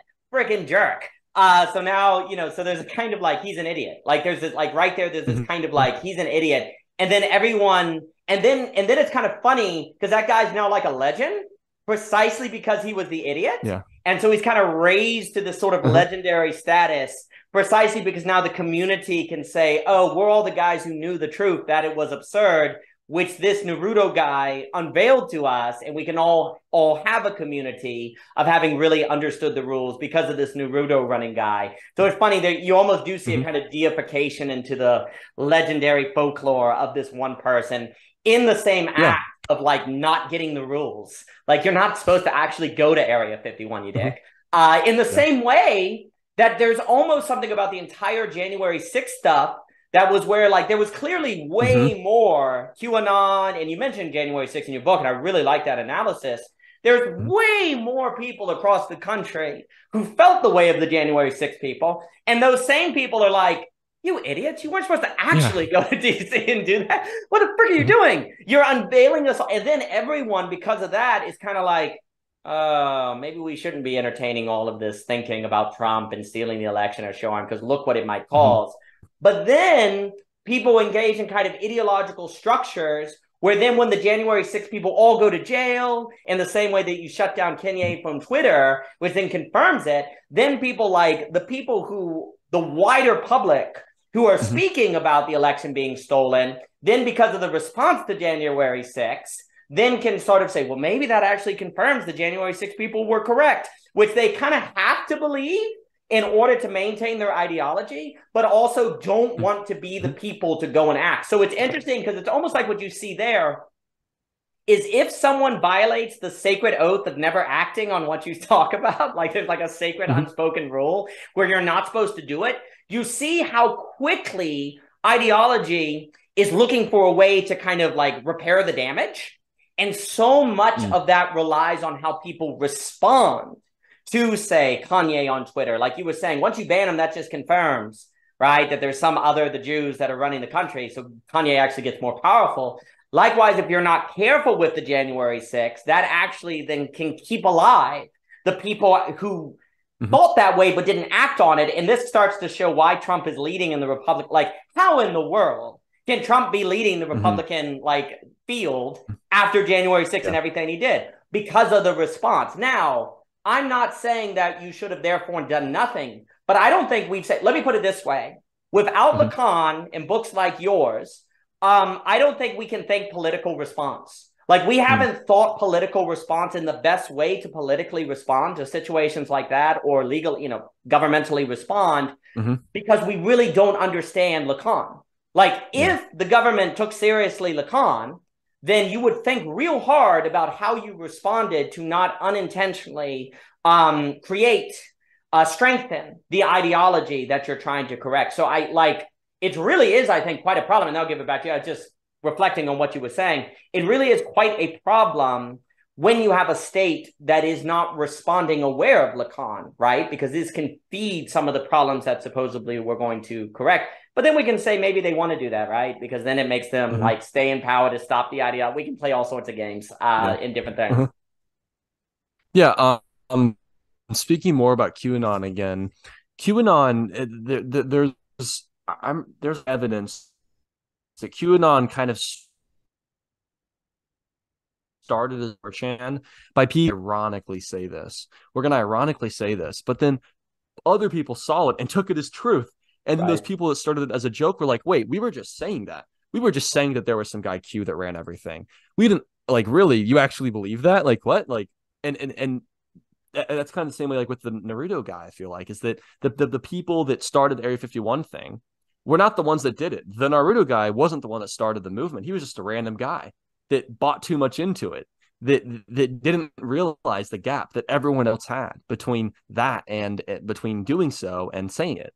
And yeah, I mean, I think that's just really interesting. Yeah, it's funny to think that what if what if the best thing the government could do is have a congressional panel where you have the leaders of the QAnon conspiracy come and present their evidence? We're like, okay, well, come on up, guys. Show us what it is. Exactly. And I think that like Jonathan Rauch in his great book, Kindly Inquisitors, talking about free speech, like the point he keeps making is like the point of free speech is precisely to let bigots speak and unveil their bigotry, right? Now, because if you don't do that, then you maintain a gap that keeps it alive, and that being really problematic. Now, I think it gets interesting when you start talking about deep fakes, all of the false information. You don't have you have the Habermas legitimization crisis and so on and so forth. But the main point, regardless of what one thinks, is that there's something about transparency that destroys the gap. And if a lot of people are like, but wait a minute, if we had a congressional panel where we let all the QAnon supporters speak, wouldn't that legitimize QAnon? That's kind of the fear, right? No. But it's the exact opposite. Because it's the gap is what legitimizes. The gap, quote unquote, legitimizes or keep alive. So the name of political response must be the removal of gaps as quickly as possible. If you don't remove the gaps, that's going to be the problem. So we need to think about political response removing gaps. Yeah. And this flows right into the notion of ambiguity, where you're talking about ambiguity is kind of like a gap, this gap between what is the other really saying, my guessing, okay, what does the other really mean? And removing this gap is the same way that I think removing the gaps in terms of conspiracy, letting the QAnon people speak, removing that gap, removing the gap between, it's actually 58 where you'll get pulled over, even though the sign says 55, removing that gap. Removing gaps does seem to be sort of like a very basic statement, but it's a very powerful, I think, political statement, which could do a lot of work for a political project for sure. Well, I like a lot of, I call them the modern counter-Enlightenment thinkers. Kind of, you had the counter-Enlightenment starting with Foucault, Harman, the Scottish Enlightenment. And I think there was an entire line of thinkers like Marcis Blondel, McKay-Plonier, Benjamin Fontaine, et cetera, so forth. You could even say Bergson and Whitehead, Owen Barfield, who were really, they didn't fit into the popular discourse of philosophy, so they didn't exist, because if you don't fit in the discourse, you don't exist, right? But, Blondel... Yeah. His book on action basically suggests that metaphysics is action.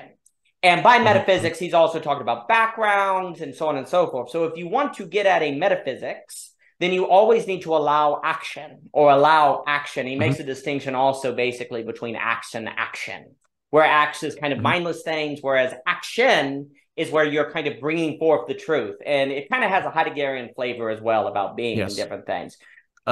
He sounds a little influenced by someone like Giovanni Gentile, because Gentile would be, the whole point is that all that exists is action, and that individuals are just kind of like units of action, and that taking these units of action together creates one unit of action, and that being the state. And the state's the biggest unit of action, which gives the ability to act for all individuals. And that's kind of the metaphysics and statehood of Gentile, and that sounds a lot like Blondel, where, and I think the notion of action in metaphysics is certainly something that's touched upon by Fichte, Kant. I mean, Fichte was the one that said all the self is an action, right? It's the positing of the I and the not I. For Hegel, the self is a simultaneous action. It's both the subject and the object. But for thinking, the thought doesn't just go externally. The thought stays in the subject, thereby creating both something which creates the thought and something which receives the thought, a subject and an object. So the subject is both. So I definitely think action is important for metaphysics, and it's been touched upon a lot.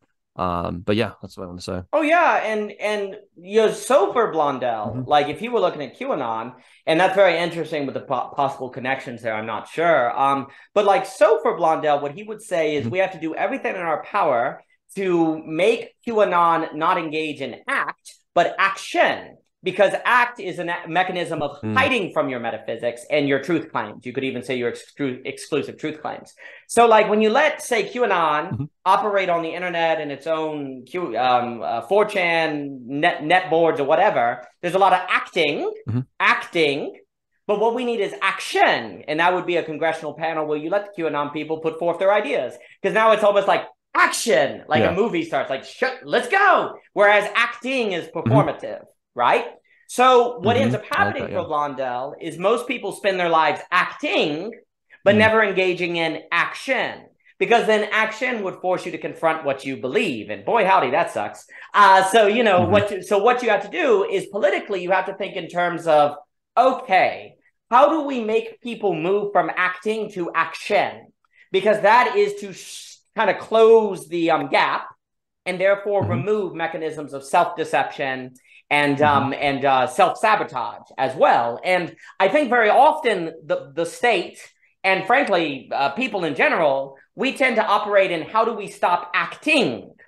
And you see, when you stop acting, you never stop acting because people find new ways to act and to engage in act. What you got to show is how do we enable action, right?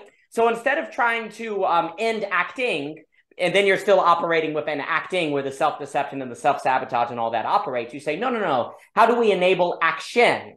Which would force people to come to terms, you know, to face and to actually, you know, say what they believe and do what they believe, where there are real stakes. And that seems to have a lot to do with how you can fight a QAnon, because just as soon as you say, hey, man, you know, give me $1,000, and if the storm happens, you make 50,000, which you think is going to happen, why would you not do that? That would be an example of action as opposed to acting. Acting is the speaking. Hey, would you spend $500 to run down the street in your underwear? And then this person says, absolutely. When you pull out the $500, now we're in the realm of action. We've moved from acting to action. And it would seem to be a political framing is, and arguably on ourselves too. Like when you look at yourself, you say, how do I be a subject that is more in the business of acting? I mean, of action, because we're naturally in the business of acting. How do I actually engage in action more than acting? And that seems to have confronting the real a little bit. And then, of course, Zupanch's distinction, realization tends to favor acting, whereas the real tends to favor action. But of course, action is quite difficult and also is going to, you know, result in us facing, what we believe and actually standing for it. So I definitely think, and then I'll give it back to you, politically, we think way too much in terms of ending action. I mean, politically, we think too much in terms of ending acting, ending acts, as opposed to enabling action. And it would seem that you can make a big difference if you were to enable action as opposed to just try to stop acting. Now, it's quite funny to make distinctions using such a similar term, but hopefully it makes sense. So the difference between ending acting and enabling action, I think, could perhaps be helpful.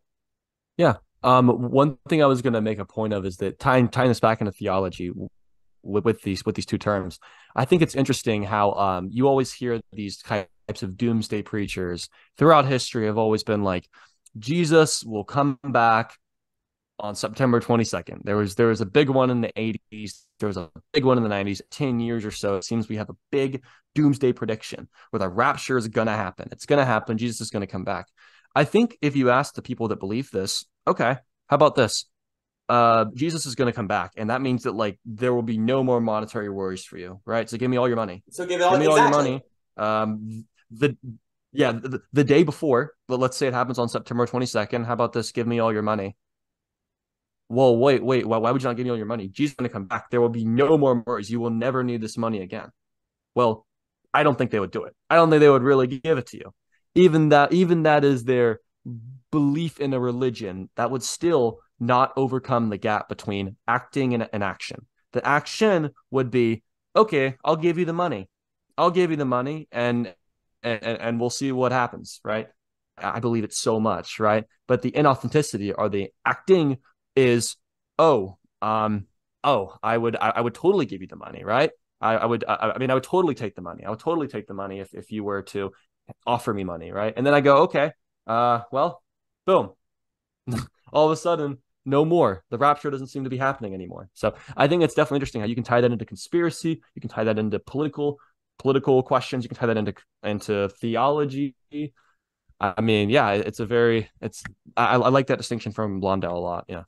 Well, and you see, I think I like the distinction as well, because often we say, people, we go, people believe what they do, not what they believe. And I think the average person actually believes that. They'll say that. It's like, well, it's not what people say, it's what they do. Here's the problem. There's a difference between the doing of acting and the doing of action. And you see, if you have a phrase like people believe what they do, not what they say, that can itself be in service of ideology and conspiracy if doing is not defined as action. And action would be that of which confronts, well, it would be basically that of which is stakes in according to the metaphysical background or the beliefs, right? Because what are you doing? You're saying you believe the rapture is happening on September 22nd. So on September 21st, give me all your money. That is action, because it makes sense if the rapture is happening just like the person said on the 22nd, and there are real stakes. Yeah. You know, the person's going to lose all their money now, right? So there are stakes. And that, I think, is what we need to think. Because you're not basically confronting the person where you say, that's really dumb to say that the rapture is going to happen on September 22nd. So we're going to put you in jail to make sure you don't tell other people that the rapture is going to... That's an example of ending acting. You're stopping the acting or the acts. Well, that's not effective. You go, great.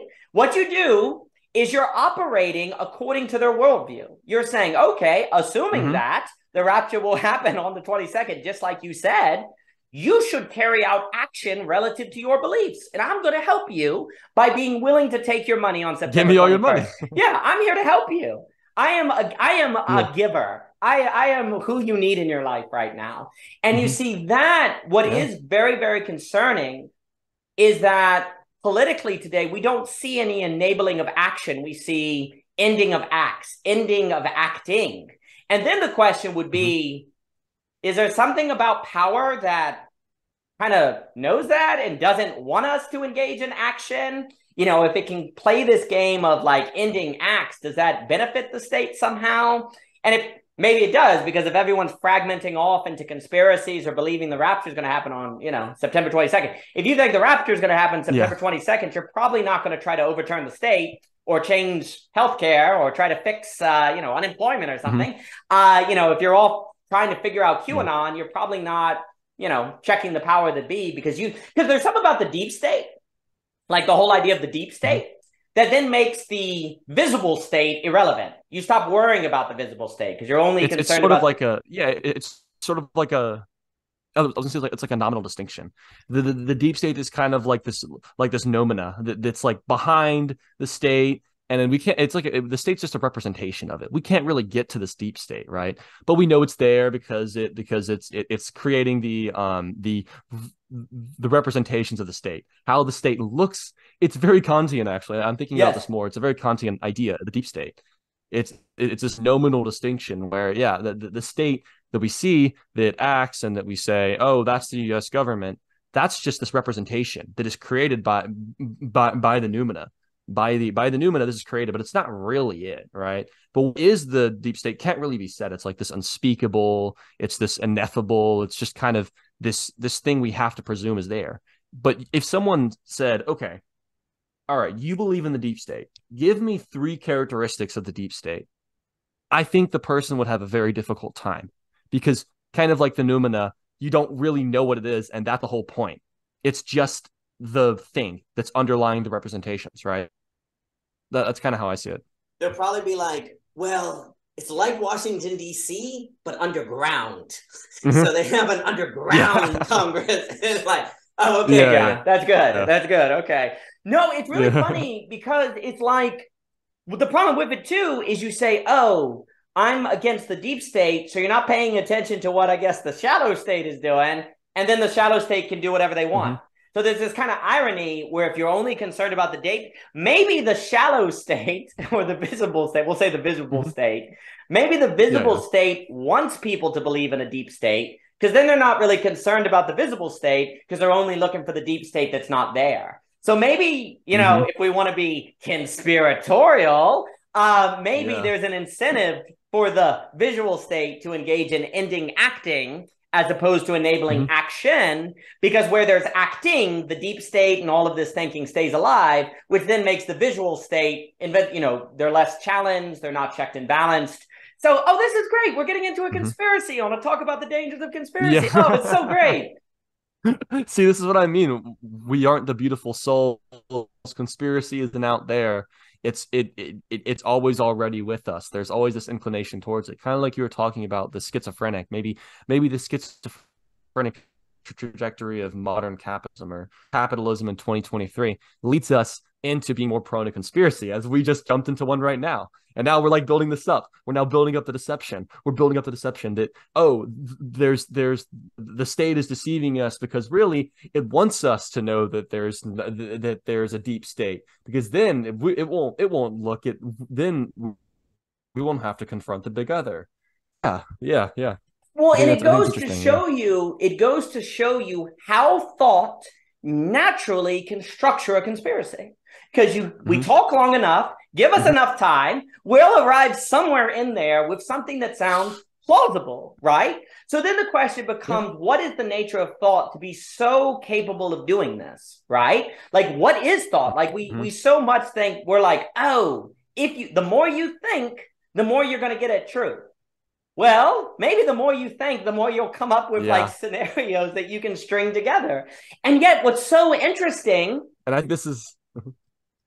Okay, sorry, you can finish. I'll say. No. Go. I was just going. What's so interesting is that what if there is a conspiracy where the visual state wants there to be the D state? Like, thought arrives at something that might be true.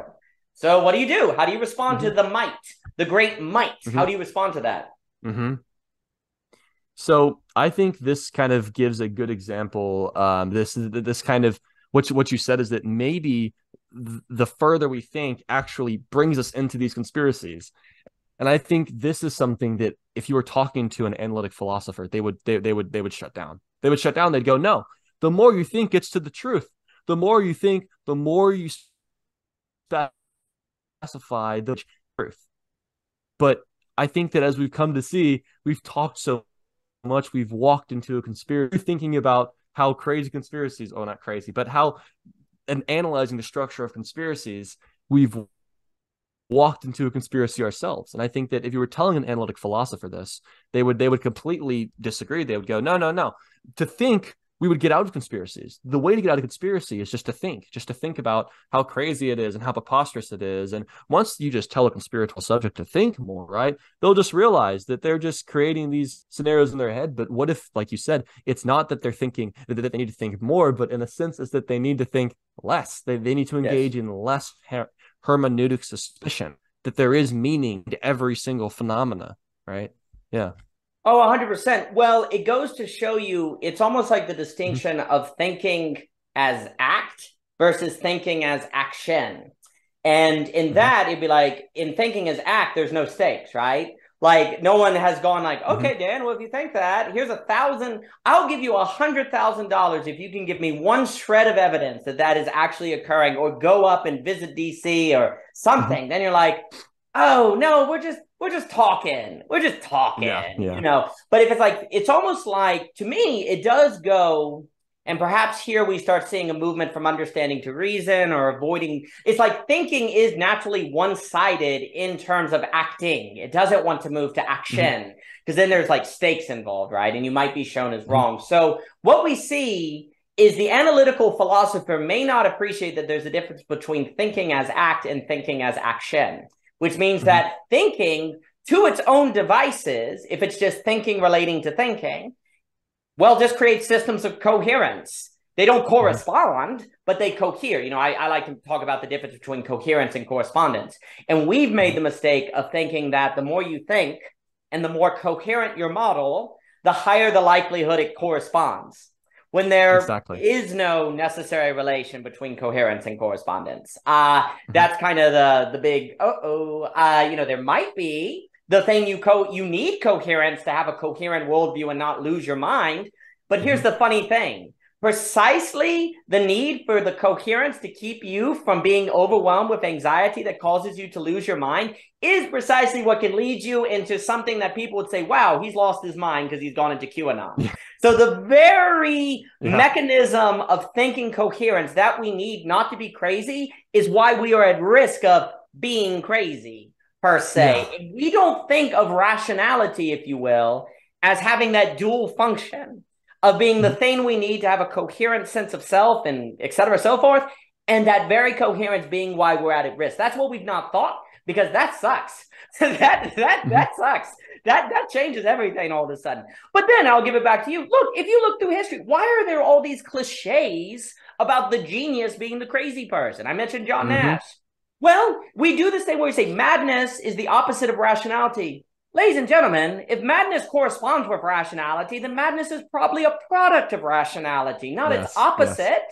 But once you confront that, everything changes. The whole way you do education, the whole way you think, the whole idea of what the human is the rational animal. Oh, crap. We're the rational animal. That would mean we're the conspiratorial animal as well, right? So we have not thought of coherence as a necessary evil. I almost want to say evil might be strong, but we haven't thought of rationality as what provides us with coherence that is a necessary risk. And because we haven't, I guess you'd put it this way, because we have not thought of it as a necessary risk, we have as a result not engaged in risk managing strategies, such as making sure that we're always engaging in action as opposed to acting, by making sure our thought always has stakes in the game. And I think we've tried to do that with grading. Like, oh, you want to write a paper, you could get a grade, so there's stakes for your ideas. But the problem is that's not real stakes, because it's like the professor's opinion, and then it all just gets captured by the system. No, we're talking like stakes. And those stakes have to be in terms of the person's worldview. But we haven't done that because we don't understand that thinking is a necessary risk in the creation of the very coherence we need to be together that can also cause us into a conspiracy. And I think this is interesting because this kind of ties into some of your discussion about the A-B distinction that we should choose. We should choose A-B, right? We should not just accept A, because if we look at what we're calling a rational animal, right? Instead of choosing this we're remaining in this system of coherence, creating system of coherences, why don't we embrace the madness in a sense? Why don't we embrace the madness? Embrace that if geniusness tends towards madness, well, let's embrace madness. Let's choose B, right? Exactly. Let's choose B, you know? Yeah. I was just tying into that. And another thing too is that in your discussion about the professor, like how the grades could depend on the professor's opinions, this brings me back to the notion of ambiguity. What if you would enter a college class and the professor said, "This is how I'm grading your assignment," and they named like 10 exact ways of which your assignment will be graded. So then when you submit an assignment, you don't go, okay, well, I know what's going to happen, right? This is like the 58 speed limit. Past the 58, I'm going to get pulled over. Just like if I don't follow 1 through 10, my grade's not going to be as good. It's not going to be up to the professor's ambiguity. It's not going to be up to, did the professor like the way that I phrased this, or did the professor, not like that I didn't indent a paragraph or something like that, right? You have these 10 characteristics, and I think that just as how if we have this for the state, this also gives more power to the student. The student knows, if I follow these 10 characteristics, I will get 100. It is destined, right? I will get 100. It is true. But if I don't follow these 10 characteristics, I won't get 100. But eliminating this gap, or at least lessening this gap, gives me more power as a student, because I'm not beholden to the professor's ambiguity, to the professor's opinions anymore. Yeah. Oh, I think also it makes me think of the acting distinction, because if you knew, like if you had a society that understood that distinction, and you said, well, I know that if I do something of action, then I will be given legitimacy by others. Because right now people say, oh, that's just your beliefs, that's just your belief, that's just your belief. Well, then that right there leads to conspiracies, because people, well, it's my opinion, it's my beliefs, right? But if there was literally a very clear way to kind of make a distinction between a worldview that actually has some force to it, as opposed to a worldview that was just coherence relating to itself, and that was, okay, if you want me to take you more seriously, you must carry out action, ergo do something with stakes, which I think alludes to Karl Popper's falsification. But the problem is with falsification, I could say, well, it's falsifiable that the government is taking over. It's just that I can't get into the Pentagon to find out. So falsification doesn't necessarily help with this, although it's better than nothing, because you can just say the terms of the experiment of falsification are out of reach. And you would say, technically it is falsifiable. I just am denied power, the ability to falsify it. And then the power makes the only truth falsifiable. So when I can't falsify it, that kind of proves them, right? And so that's not going to work. This is another, this is another Kantian point where Kant's like, well, if I could know the soul, that would be great, but I can't because the it's in the noumena. Or if I could know that there's a self, then I would, but it's in the noumena. There's this again, the gap. There's a gap between me knowing that there's a soul and me not knowing there's a soul. And so I'm stuck in this oscillation between being like, well, yeah, I mean, maybe if I could know there's a soul, I would go and do it, right? I would go into the Pentagon. I would realize that the government is doing this conspiracy or that conspiracy, but I can't. And because I can't, because there's and this doesn't falsify it, right? Kant saying that, well, the soul could exist, but I don't know. Like it's beyond my perception. And yeah. Yeah, so falsification, Karl Popper himself did not mean to say that the only true things are falsifiable. He was trying to make a distinction between science and pseudoscience. But that there goes to show you falsification is not enough. You're not going to pull people out of conspiracies. They're going to just simply say, okay, my conspiracy is not science. That doesn't mean it's false. And so it's not going to do it. For me, stakes is where you start getting something, where you start saying, okay, if you believe that, say, Trump is, he's the one who should be president, he's the one who Q wants to be president, Storm, et cetera, so forth, then you ought to donate 50% of your money to him, or you ought to go why don't you join his campaign? Why don't you join your energy and donation? You start thinking, and they may do that, and that might not be strong enough as a skin in the game example, but at least now you're thinking in terms of skin in the game. If you understand everything we're saying, at least now you're saying, okay. And then if you yourself start going, okay, what do I do for myself to have skin in the game? What am I actually doing as opposed to just saying it changed? Once you take seriously this idea that basically the only way to close the gap is stakes, some sort of risk, which then speaks to the epistemological necessity of risk, well, then that changes how you think. And one of the things I was going to say, too, earlier, I also wanted to note, and I never did, that another axiom of the conspiracy is that the state is competent, that they know what they're doing and they're all powerful. Yes. Yeah, they got complete. When that doesn't follow at all, I always like the movie Brazil, where, there's the government is completely incompetent and there's a totalitarianism because they get lost in the paperwork. That's probably closer to the truth. Something more kind of dark comedy like that. So, and also there probably is a kind of comfort, and I've heard other people say that there's a comfort in believing that there's someone out there who knows what's going on and they're in control. Because, that means it's theoretically possible to be in control. And, that's good. Good. I can sleep at night knowing that everything's a nightmare because I know it's a nightmare. Oh, good. So that's good. I'm not missing out on anything when my life sucks because it's all a nightmare or something. It all has ideological functions. But the point I was going to say is that there's Michael Poignet in his book, Personal Knowledge, which is a really good book. And it's a really good book because nobody read it, is where he warns that we have got to move away from believing that the only possible thought is that which you can have certainty about. Yes. Because he basically says certainty is impossible. And you see the conspiracies use this all the time because they say, well, you don't know that QAnon is false. And you turn around and you say, but you don't know it's true. Well, that's not, you're done. It's over. Everyone's lost in their tribe, right? So what Poignet says is we need to have a defense of actually understanding it is precisely because an idea can be false that it has possibility of contact with reality. One of these wonderful lines in Leslie Newbegin plays. It's actually very Hegelian. And the irony is a lot of these modern counter-Enlightenment thinkers are really Hegelian and hate Hegel. It's one of the great, it's one of these great Harold Bloom ironies of anxiety of influence. Or as Foucault said, Foucault has a comment. I don't know if I quoted this. At one point in my draft, I had this, but Foucault basically says that the entire 20th century of anti-Hegelianism may just all be a trick by the old man himself, and there he is standing at the end waiting for us and laughing, right? All these anti-Hegelians, and this is a Žižek point that Žižek makes all the time, that the most Lacan at his most anti-Hegel, where he's like, Hegel's wrong here, this is what I say, is Lacan at his most Hegel. Exactly. Lacan, when he thinks he's and I didn't mean to interrupt. I mean, I think his when Zizek's like, Kierkegaard, Kierkegaard, I'm sorry, man. Bodies without organs without bodies, where he talks about Kierkegaard. I think it's very good. And Harold Bloom, look, it is definitely the case when you go through the history of literature that all of these poets, Harold Bloom's right on this. You look at all these poets who says, I'm not like that guy.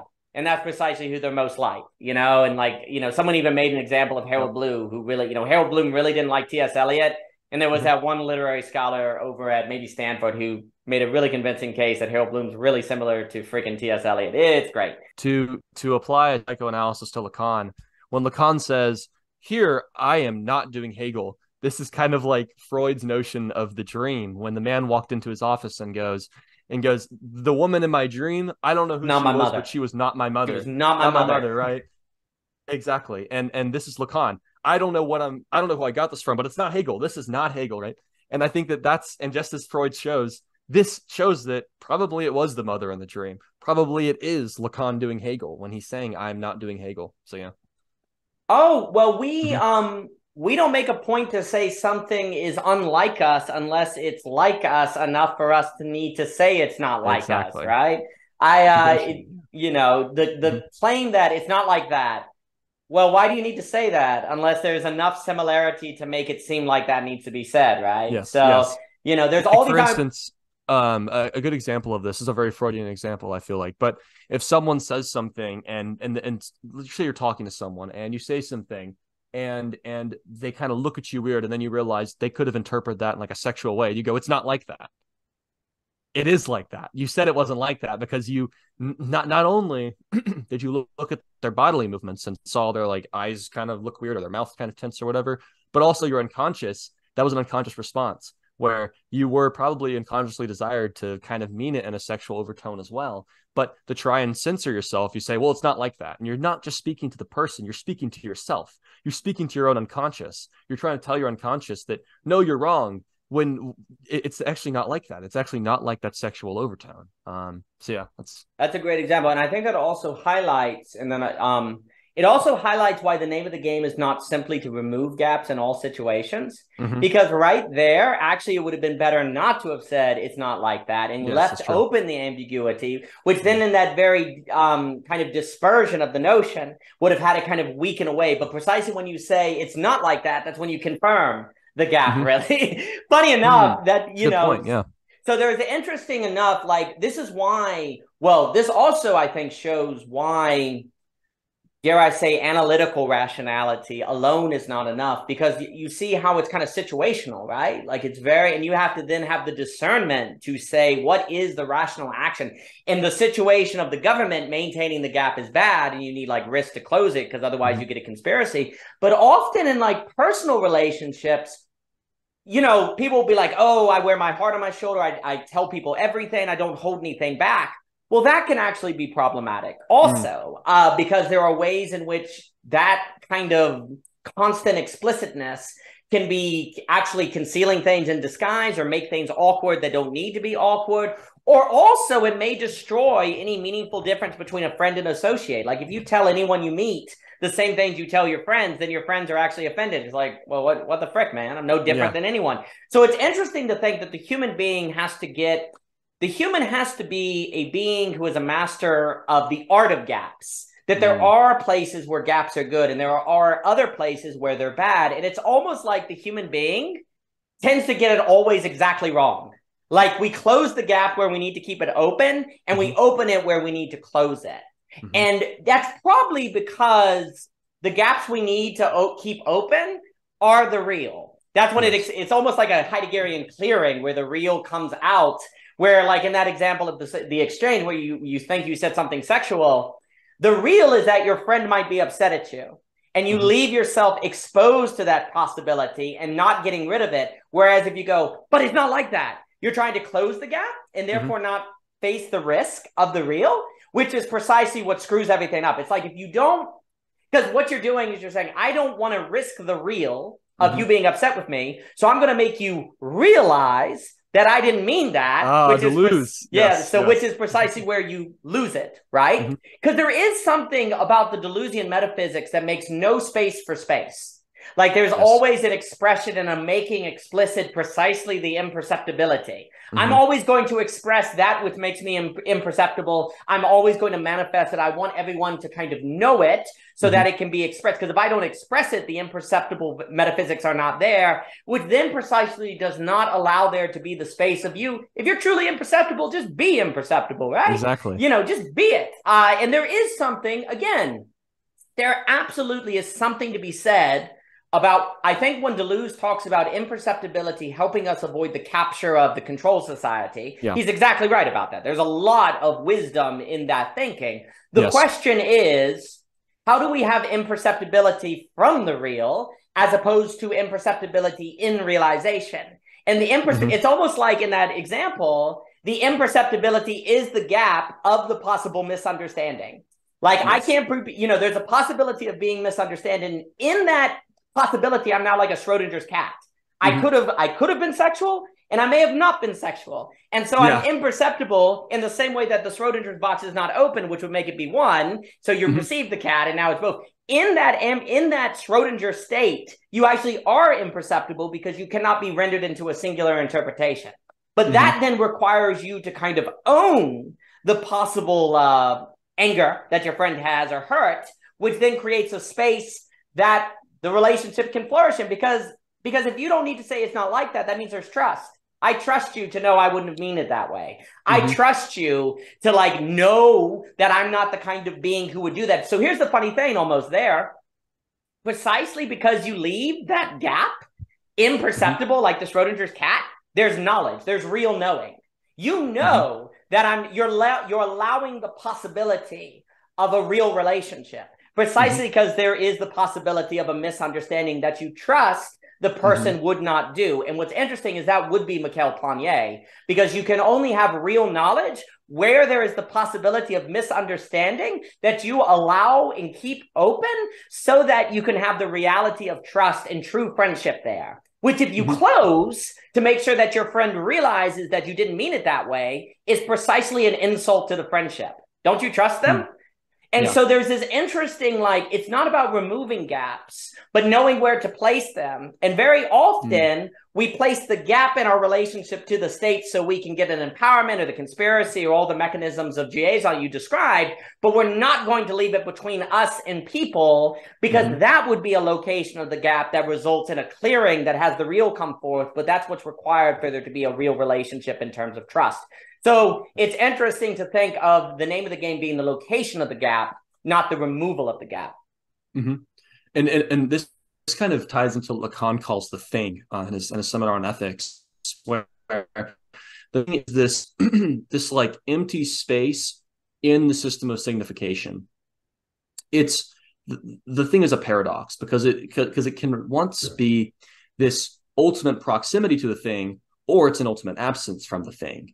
And what this thing is depends on who you are, right? But this thing is, you either feel the anxiety of the thing through the ultimate proximity of it or the ultimate absence. And I think that when we speak of gaps, we want to maintain a proximity, but not an ultimate proximity. We also don't want to maintain an ultimate absence, but we do want to maintain an absence, right? This is kind of what a gap is, I feel like. Because a gap, if it's too big, right? If it's too big, then we're not really talking about anything, I feel like. If a gap is all encompassing, but when we speak of a gap, we always speak of it in context. For instance, of that example that I made of the person who should leave open the gap to because their friend trusts them and their friend knows that they're not going to speak sexually or whatever. They leave open that gap because there's this proximity of the gap to their friend's conversation, but there's also an absence of that gap because there's an absence of the gap, but the gap can't be an ultimate absence because if it's an ultimate absence, it's not really there in a sense. And so you kind of have to work.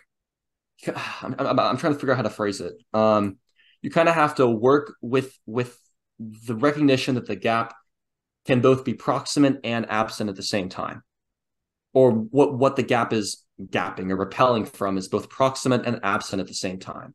I'm trying to figure out how to word it. I'm having trouble. No, it's very interesting. So a few things come to mind.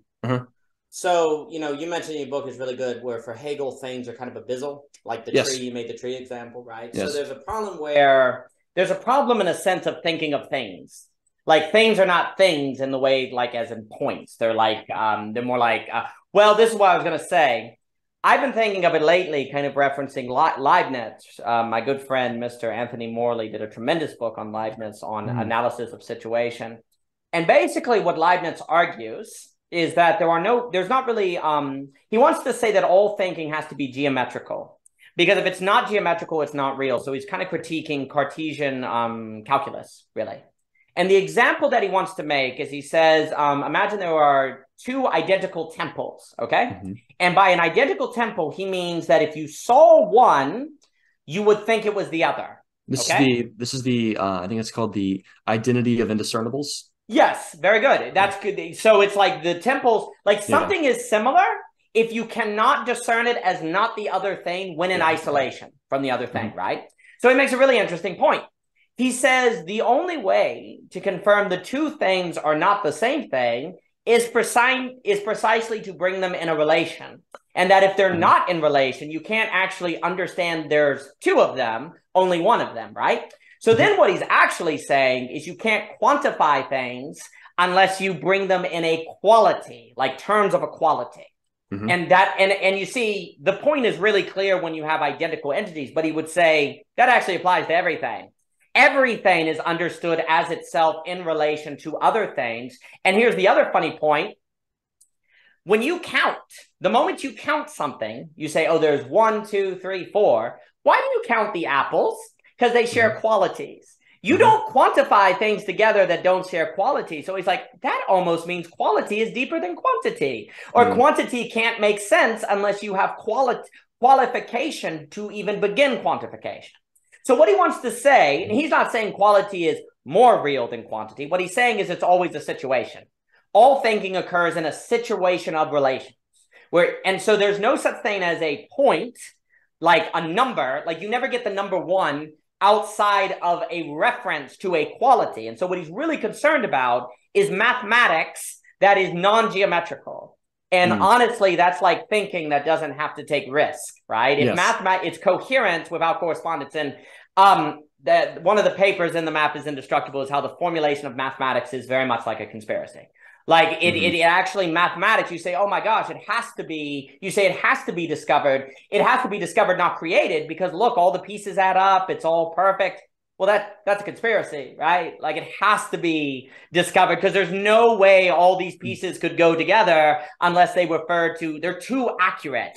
And so the problem is, like, people don't realize how much of mathematics is discarded, right? Like, there's infinitely more mathematics that has never corresponded with anything than there is mathematics that does correspond.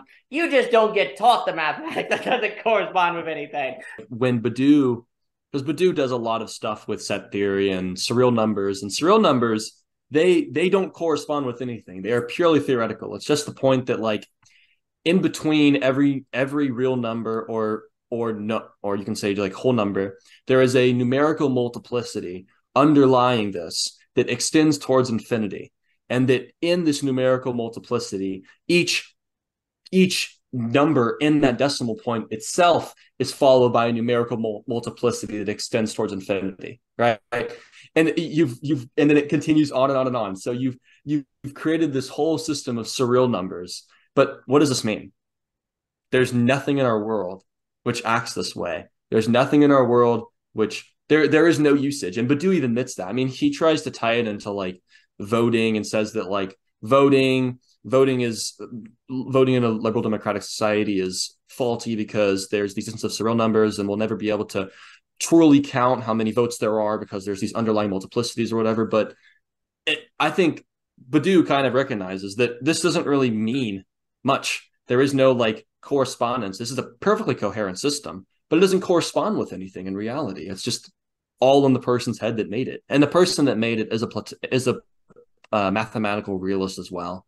So he believes that this does exist in reality. He believes that floating somewhere in a world of forms, there are these infinite multiplicity of surreal numbers. And it's like, I don't know. I'm split on Platonic realism. I'm unsure if I think that mathematical objects exist, but I don't think that surreal numbers would exist. If there are mathematical objects that exist, they're probably just never. I'm still looking into mathematical. Oh no, I understand, and a lot of people don't realize that Kurt Gödel's incompleteness theorem for him confirmed mathematical Platonism or the mathematical realism, because he's like, well, look, if everything's incomplete and yet still works, that would mean they can't provide their own grounding. There has to be some grounding transcendent of him. So he's a lot more interesting in his views. But on the idea, like, I think we have to, part of the conversation today, and I'll just note this quickly, is that we have to go back and think about what does Plato mean by forms? And because a lot of like the Platonic perceptibles. the imperceptible in different things. And you know, what's so interesting is that he refers to forms like the orbits of planets in the end of book 7, the trajectory according to which things unfold. He does not refer to forms as detached perfect versions of entities. That seems to be Platonism.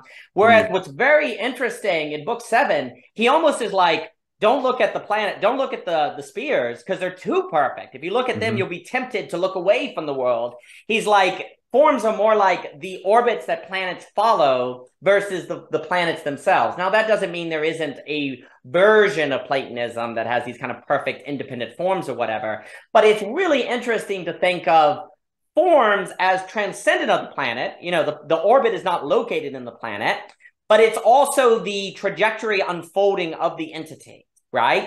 And this seems to be like, when I look at Wolfgang Smith and his vertical causation, when I listen to some of the Neoplatonism, they seem to be trying to find this kind of middle space where you say, yes, mathematical objects are real because humans think them and organize their trajectory according to them. And also there's no such thing as the human subject that isn't following forms in their very formation. So we have to, like, what is the function of the word? There's kind of like real meaning exists independent of other things. Yes, mind independent object is kind of what the common term is in contemporary analytic. Yeah, that's exactly right. And that also comes from like the possibility of brain and mind. Or is it something like, where we get into the weirdness of Hegel, is it some sort of like brain/mind, where the immaterial and the material are two sides of the same coin because the material is ultimately abyssal, right?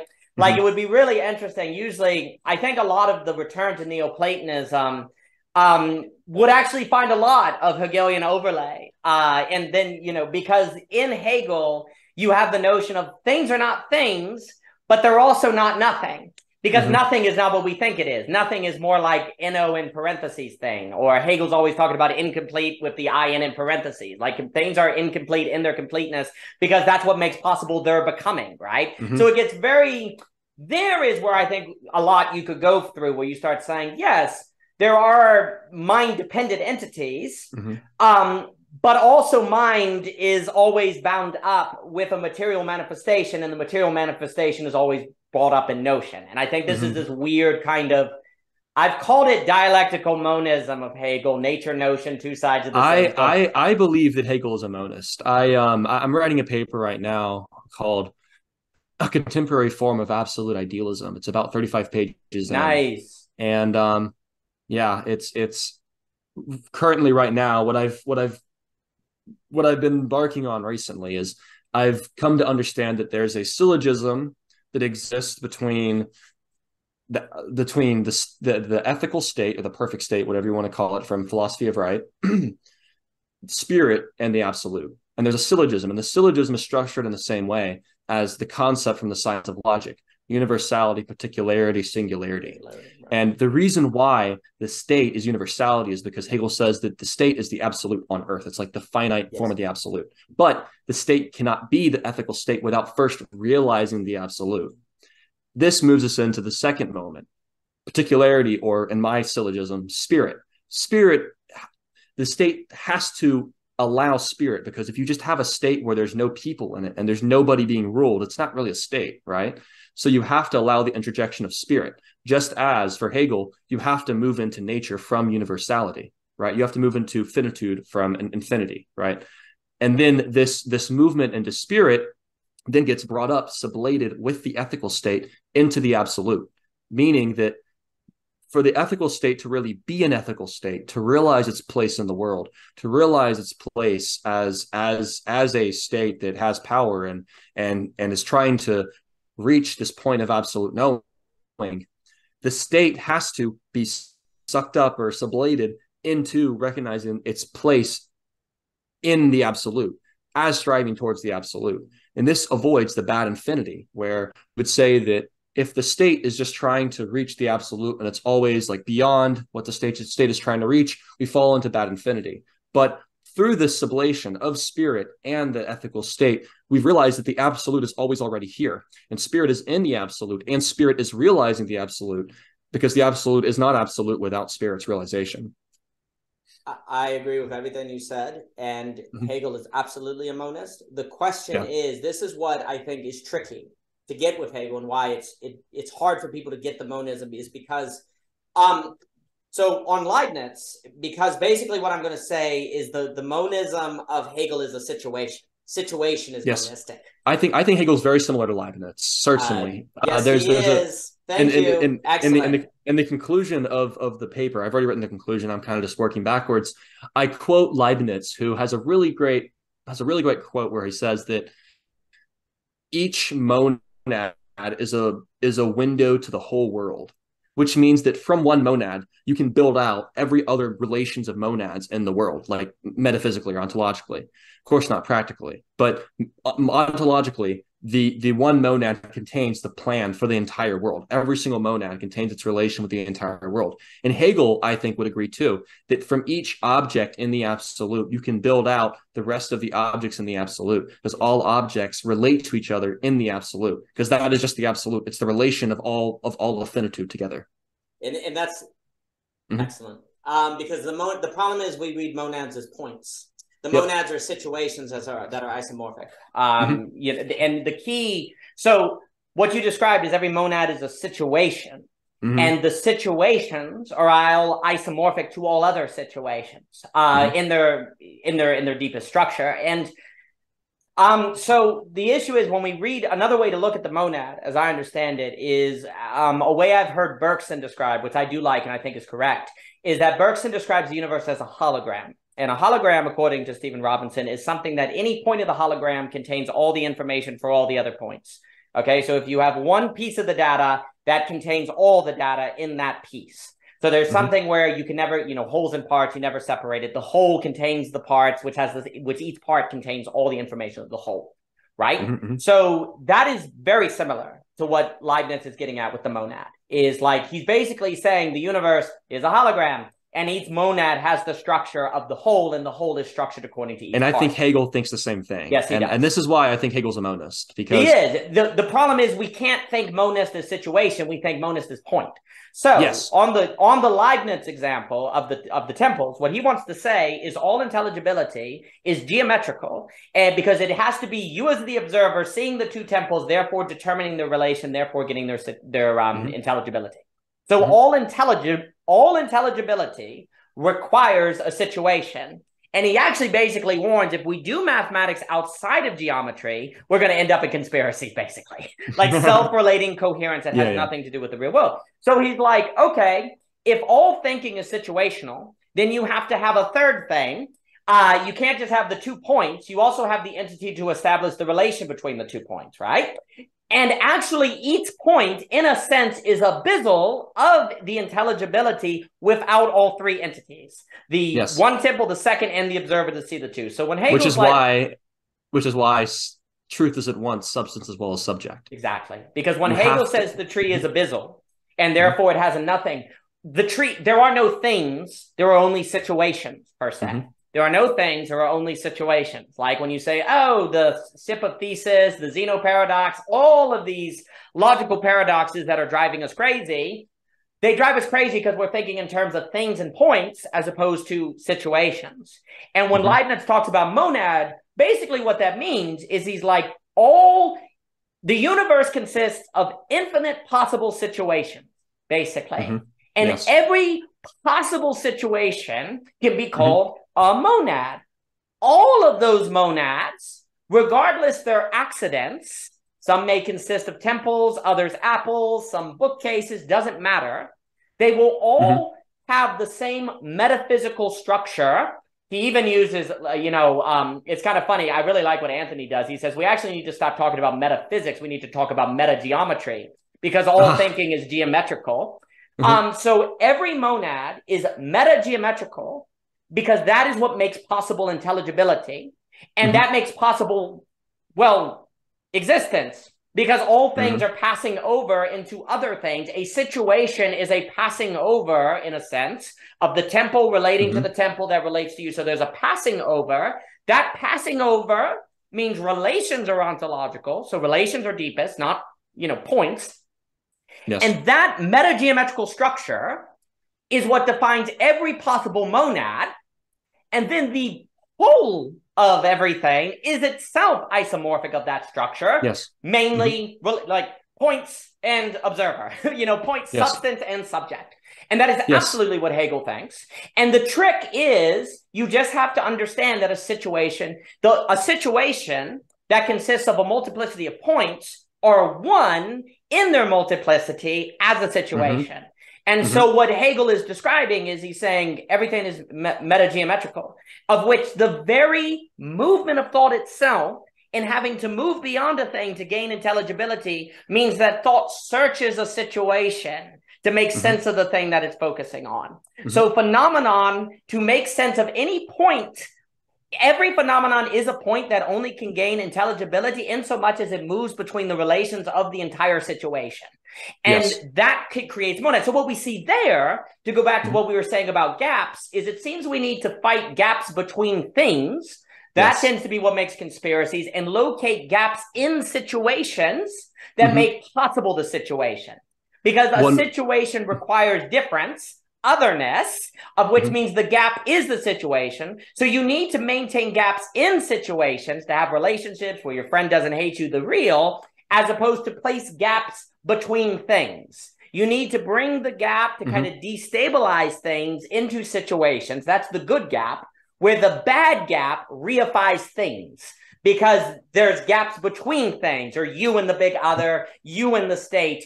And by bringing the gap into the situation, you then get the monad, and that's what Hegel's talking about. I think this is a great point that someone should make against Adorno. Adorno read Hegel's understanding of the thing as like, the thing is incomplete because there's a gap between its completeness and its identity. So there's this incompleteness of the thing, not because it's relating to everything else, unlike an ontological community, which is, I think, the right way to read Hegel, but because that each thing itself has this point of nothingness, which stops it from being what it fully is. And this is that gap in the thing you're talking about. And I think this is not how we should read Hegel. We should read Hegel as recognizing the ontological community of all things. Yes. This point of incompleteness in the object is not a nothingness in the object itself, but it's the input of every other object in the absolute contributing to what this object is. That's correct. And to think that the situation, and I think calling the absolute a situation is really fascinating, and I might actually add that somewhere. Calling the absolute a situation, and so I think thinking the absolute as a situation is very fascinating because it's always about passing over. The absolute, as Hegel says, is never like stagnant. There's never a stagnant notion of the idea. The idea is constantly changing. Our experience of reality is constantly changing. Therefore, our relations in which objects are established and the relations in which we establish with objects are constantly changing. So what we should do is we should recognize this gap that is existing in the situation between all objects, but not the gap in the objects themselves, just as we should not recognize the bad gap, like between us and the state. The state needs to eliminate the gap between the speed limits, and we need to eliminate the gap between, and that's what I want to say. That's fine. Oh, no, absolutely. Well, a situation is a place of action, whereas gaps between things is acting. So when you create certainly, I think I really love Mr. Morley. And again, my understanding of Leibniz is deeply indebted to him. So I really suggest his book, and I really suggest a really good guy. Okay. And, he, by really kind of bringing out how Leibniz is arguing for the situation, that really then helped me make a lot more sense of the monads, because I did a lot of Alston Farah into the monads.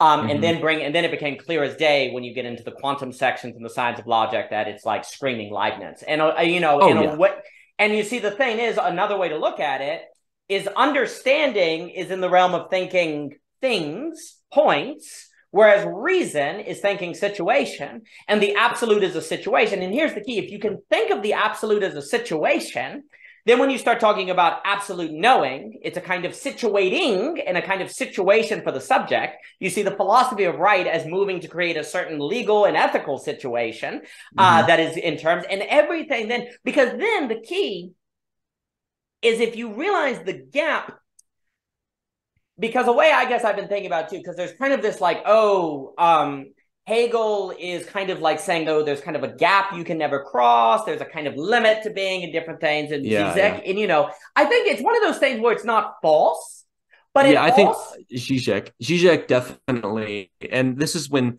I wrote this book, I read more Žižek than I had read Hegel.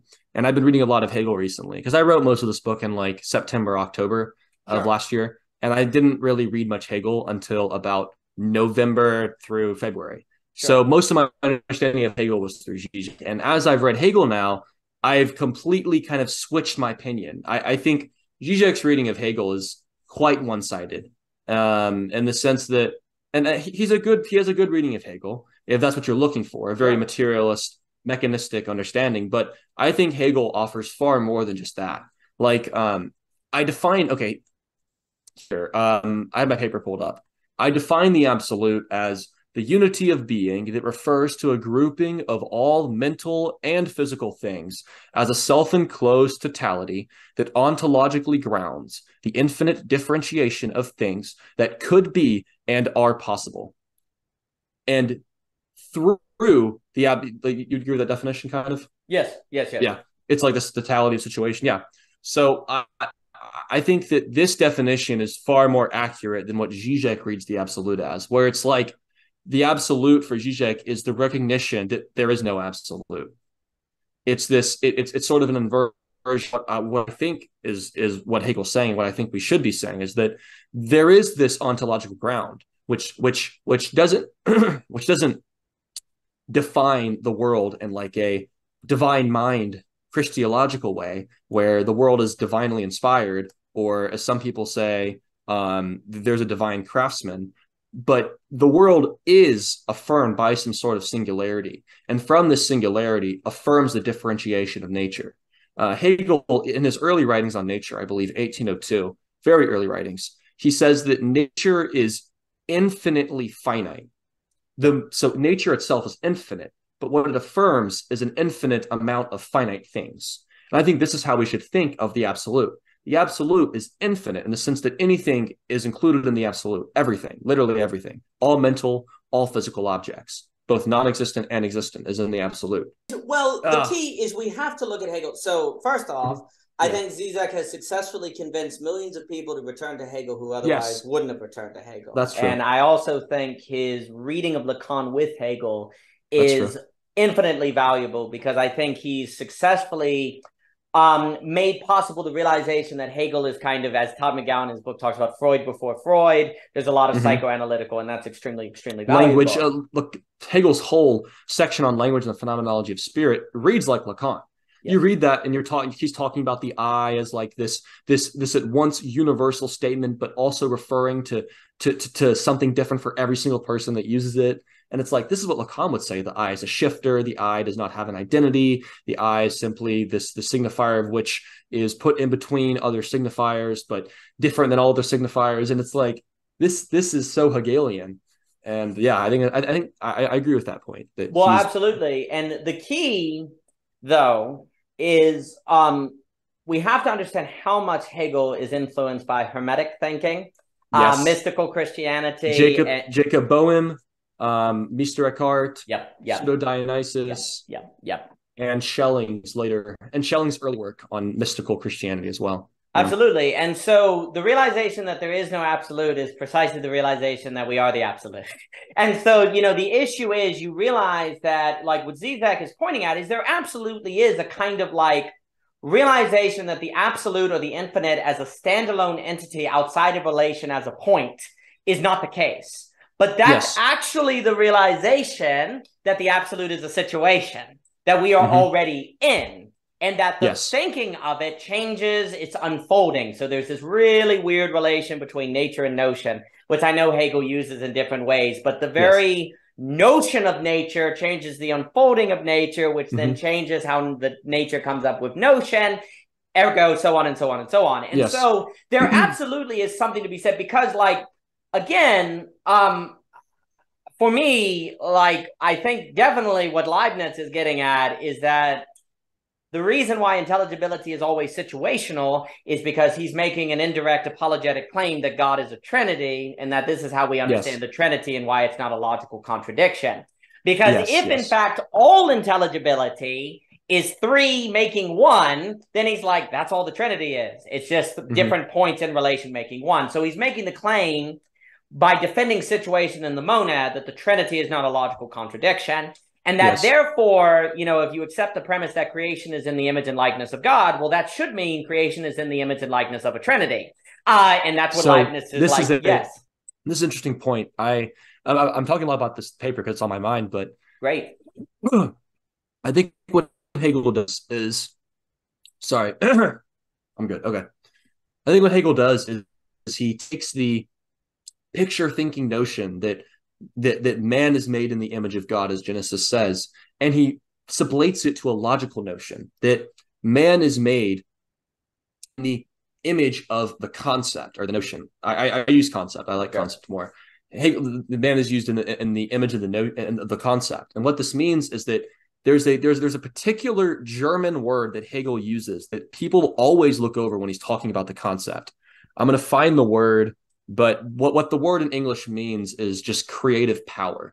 It means creative power. So when Hegel says that the concept is a creative power, he's giving a creationist theory of how we came to being, but it's unlike the Christological one. But the Christological one is saying we were made in the image of God in the sense that God looks like us, Jesus looks like us, we look like him, we act like him. Hegel's saying that we are impregnated, this is also another German word he uses, we are impregnated with the creative power of the concept. So through spirit, this is why spirit is ontologically necessary for Hegel, because the concept has to realize itself in the form of spirit. The concept's creative power doesn't just disappear once the concept reaches the point of the absolute. The concept's creative power is impregnated by spirit, and then spirit uses this creative power, and this creative power of spirit is history itself. The coming to be of history is the realization of spirit's creative power, which is given by the concept in the first place. And this is I think it's at once a very ontological notion, because he doesn't ever say this, but I think that he takes the picture thinking form of man is made in the image of God into a logical point that man's creative power is in the image of the concept, right? That's kind of how I read it. And yeah, I mean, this is all like new ground. I haven't seen any of scholarship talk about this stuff. I've been working on this paper for a good 2 weeks now, and it's going to be fun once it comes out. I'm looking forward to it. I really agree with it. I really like what you're saying. To me, like, you can't so basically absolute knowing is the realization of, wait a minute, like, the concept is the creative power of human beings. It is not that the concept is trying to correspond with an absolute, because that's not there. What it is that the concept itself, or I've used notion because for so many years I talked about notion, is precisely participating creatively in the generation of the absolute, like the monad. And then there is a kind of question in Leibniz where if you did realize situation, that would, if there was a God, independent of the situation, transcendent, they would also be in the image and likeness of that situation. But then you have to make that choice. I call that kind of the alterological choice. If there's an alternative kind of being beyond that you can choose or whatever, that off the table. The point is that often we have considered logic as a matter of figuring out how to make concept correspond with reality. I tend to say, notion. I agree. I know there's a debate on notion versus correspondent. I just like the two ends, notion, nature, it works for me. So forgive me on that. But there's like, for most of history, being logical meant you made notion correspond with nature. Hegel's like, well, actually, if you look real close at the subject and start from the groundwork and go up, sure as heck looks like notion and nature are two sides of the same coin somehow, even if they, but not, here's the key, but not dualistically, monistically. This is the move. Because the concept So the concept, and this is the way I understand the concept begins as universality of self-differentiation. And if something is just a universality of self-differentiation of which there is nothing else, it has to affirm something else. So this affirming something else gives birth to finitude. Yes. And this giving birth to finitude is taken with the... So if something has the predicate of self-differentiation and it self-differentiates, the thing into which it now is, finitude, must also have that predicate of self-differentiation because it passes it on. And through these two movements of self-differentiation, we sublate them and we return to the moment of singularity, which the moment of singularity is the moment of finitude and the recognition that finitude is ontologically, that things in the world are ontologically related to everything else in the world. And that's the absolute for Hegel, I think. It's the recognition that everything is ontologically related and that we play a part in understanding this ontological relation. And I think that's the ontological movement of the concept in the science of logic. And so it unlike the post-Kantian, like Robert Pippin or Terry Pinkard would read the concept as the movement of logic, like Kant did, the universality, particularity, individuality.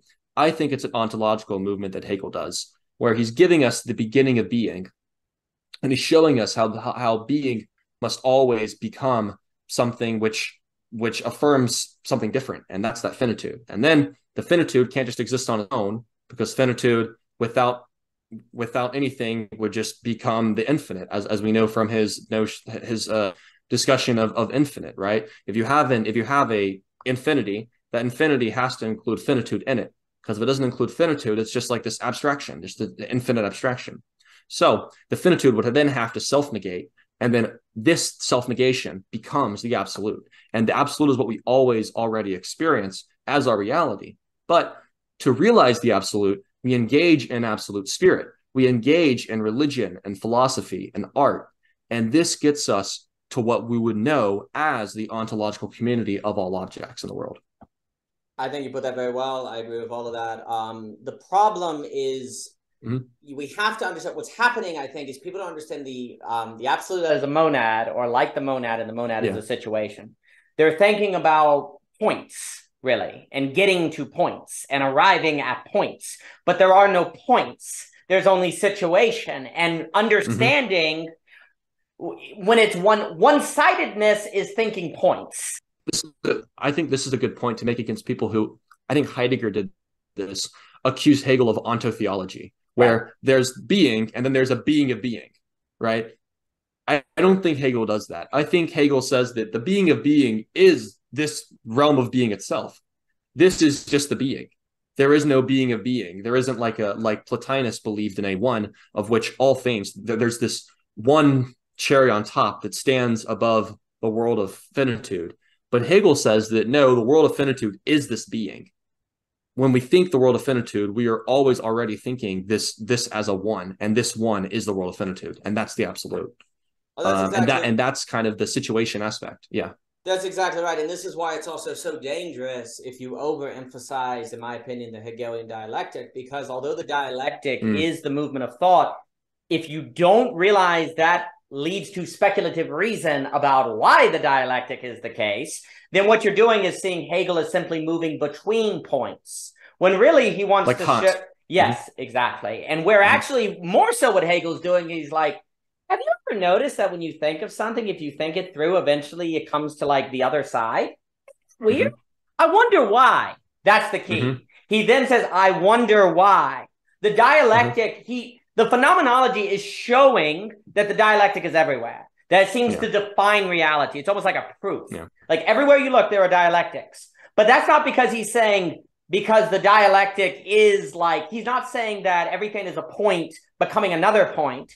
He's saying if everything entails passing over into otherness, underline passing over. You see, you can have a problem when you say, oh, something becomes something else. Therefore, point A becomes point B. Really, it's like, the way I write is like A/B. I don't use the equal sign, because the problem with the equal sign is it suggests, I don't use it as much. I have used it because language is a beast. But the problem with the equal sign is that it suggests point A is the same as point B. Really, the key for is that the dialectic unveils A goes into B, but that means there's a slash, and speculative reason is like, why is there always a slash? What is the slash? What must the nature of reality be so that there is always a slash of which has things passing over into otherness? Well, now we start going, well, wait a minute. What if things are not so much points as they are situations? A and B are always in a situation because there's a dash, a slash, that makes A and B always be in a situation. A passes to B, B passes to A, back and forth, and then there's the third thing of the slash, right? Well, that's a monad, basically, a Leibniz monad, a situation. Okay, Leibniz, so for Hegel, there's a real sense in which if you don't think that, you're still in one-sidedness. So actually what ends up happening is we can use the dialectic, if we emphasize it in Hegelian thought, to actually kind of reify the one-sided thinking that Hegel is trying to get us out of by following the movement of the dialectic to show there's always a movement. That's the key. There's always a movement. It's not merely that I becomes other, it's that other becomes I and becoming. The becoming. But then the way you almost have to write the becoming, or you end up in a kind of autonomous Heraclitus, is the becoming with the BE in parentheses. Being itself is constituted by this motion, which is weird as heck, because the motion also is stable.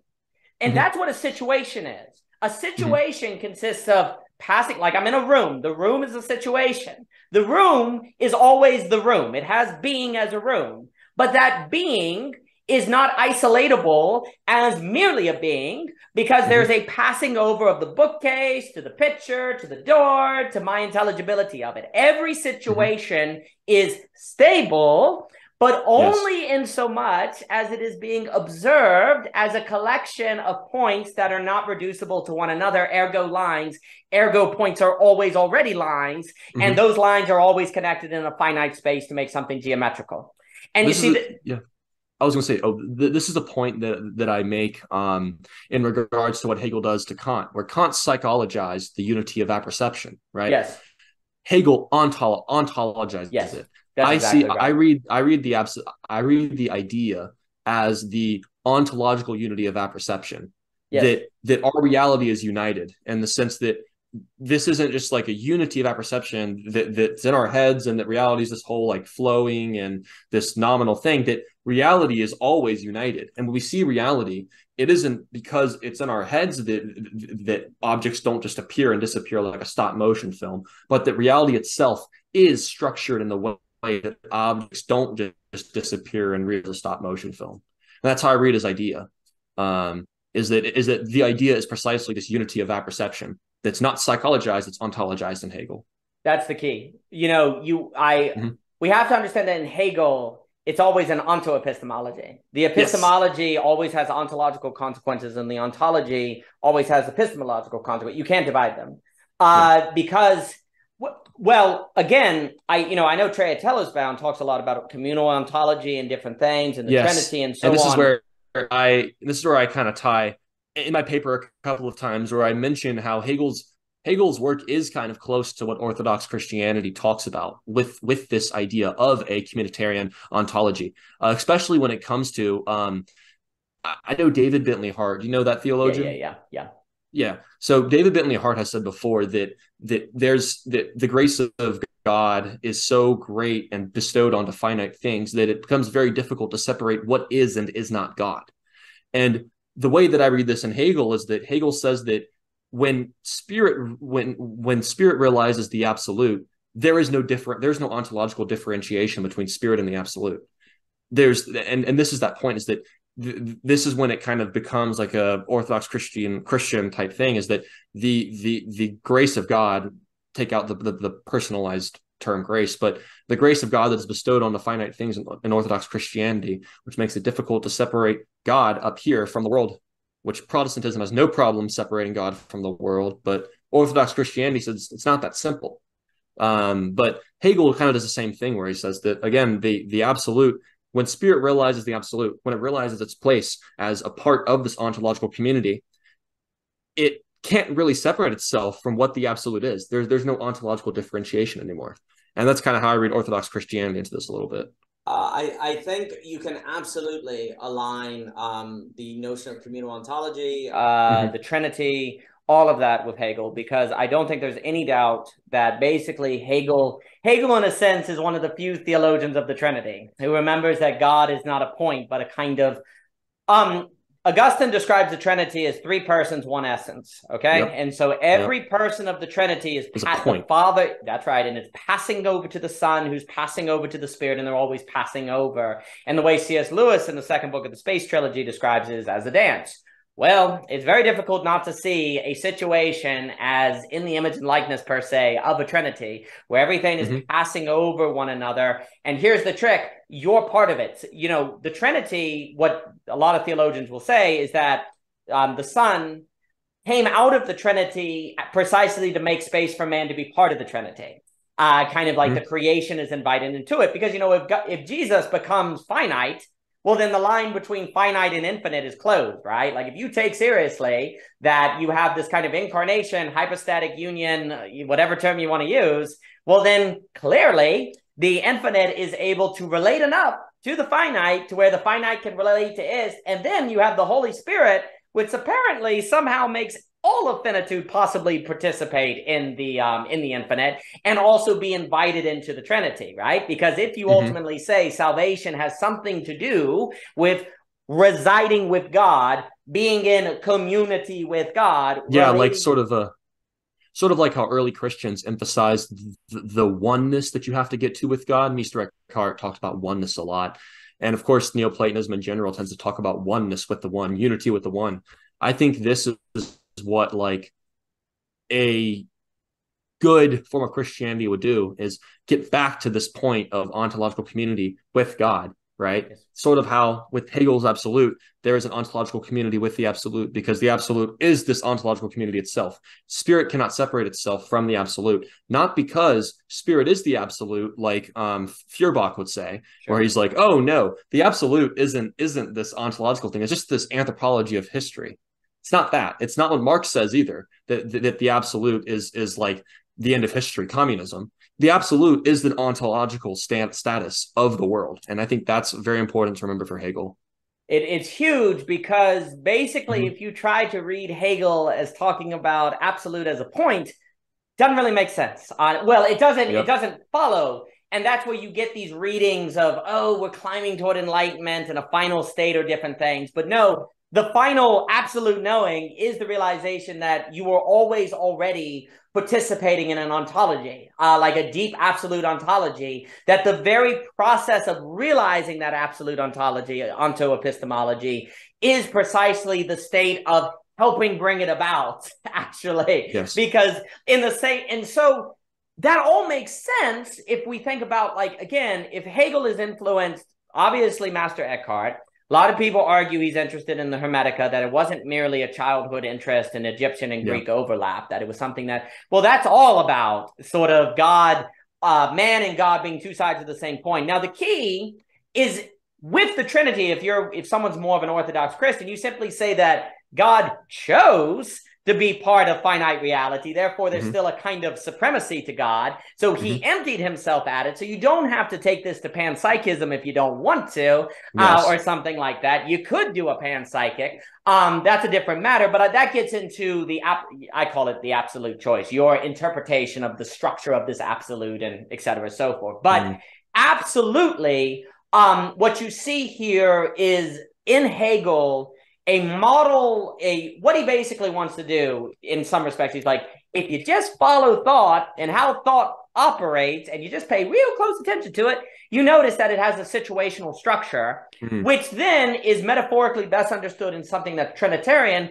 which, by the way, everyone, if you're supposedly Christian and think God is a Trinity, why in the world are you not always already thinking in a Trinitarian structure? Because that would be the only, basically, thought that isn't Trinitarian or metageometrical. Yeah, I was going to say, Yeah, metageometrical is going to be thought that leads you to hell, basically. It's going to be thought that leads to self-effacement, destruction, or it's not going to make sense of anything.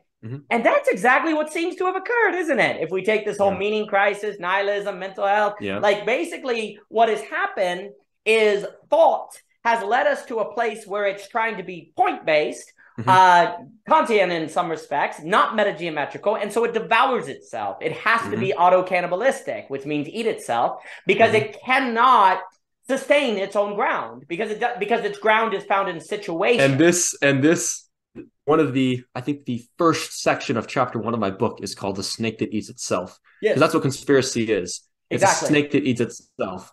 Conspiracy can never come to its realization because the non-realization that all the truth is on the table is conspiracy. You have to have these bits and pieces. If you realize the whole, that you are always already in the absolute, that the whole is already here, there is no whole out there to search for, the conspiracy is gone.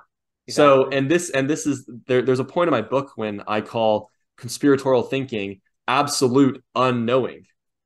I put in parentheses un to say that conspiratorial thinking is the opposite of absolute knowing. Yes. Because it's absolute unknowing. Yes. It cannot think that it's always already here. It has to think of a beyond. It has to project something beyond finitude, right? And that's kind of what, yeah. No, I'm glad you brought that up, because to me, you know, to bring it together, and to me, the conspiracy seems to be the logical end of understanding or rationality that is not metageometrical. Because like what you're doing is like, and really the conspiracy is almost like the best line of defense from realizing absolute knowing or the metageometrical, because you're stuck in kind of this realm of enjoyment of Giesant in a way where you never have to move to the metageometrical. And if you did that, you'd have to start thinking situation, which would force you into action, which would force you into the real, which would force you into confronting your self-deception, your self-sabotage, and transforming yourself as a subject in ways that are extremely painful. So the conspiracy is it's like the last line of defense. And really, it's basically the perfect line of defense, because you can't defeat it within itself.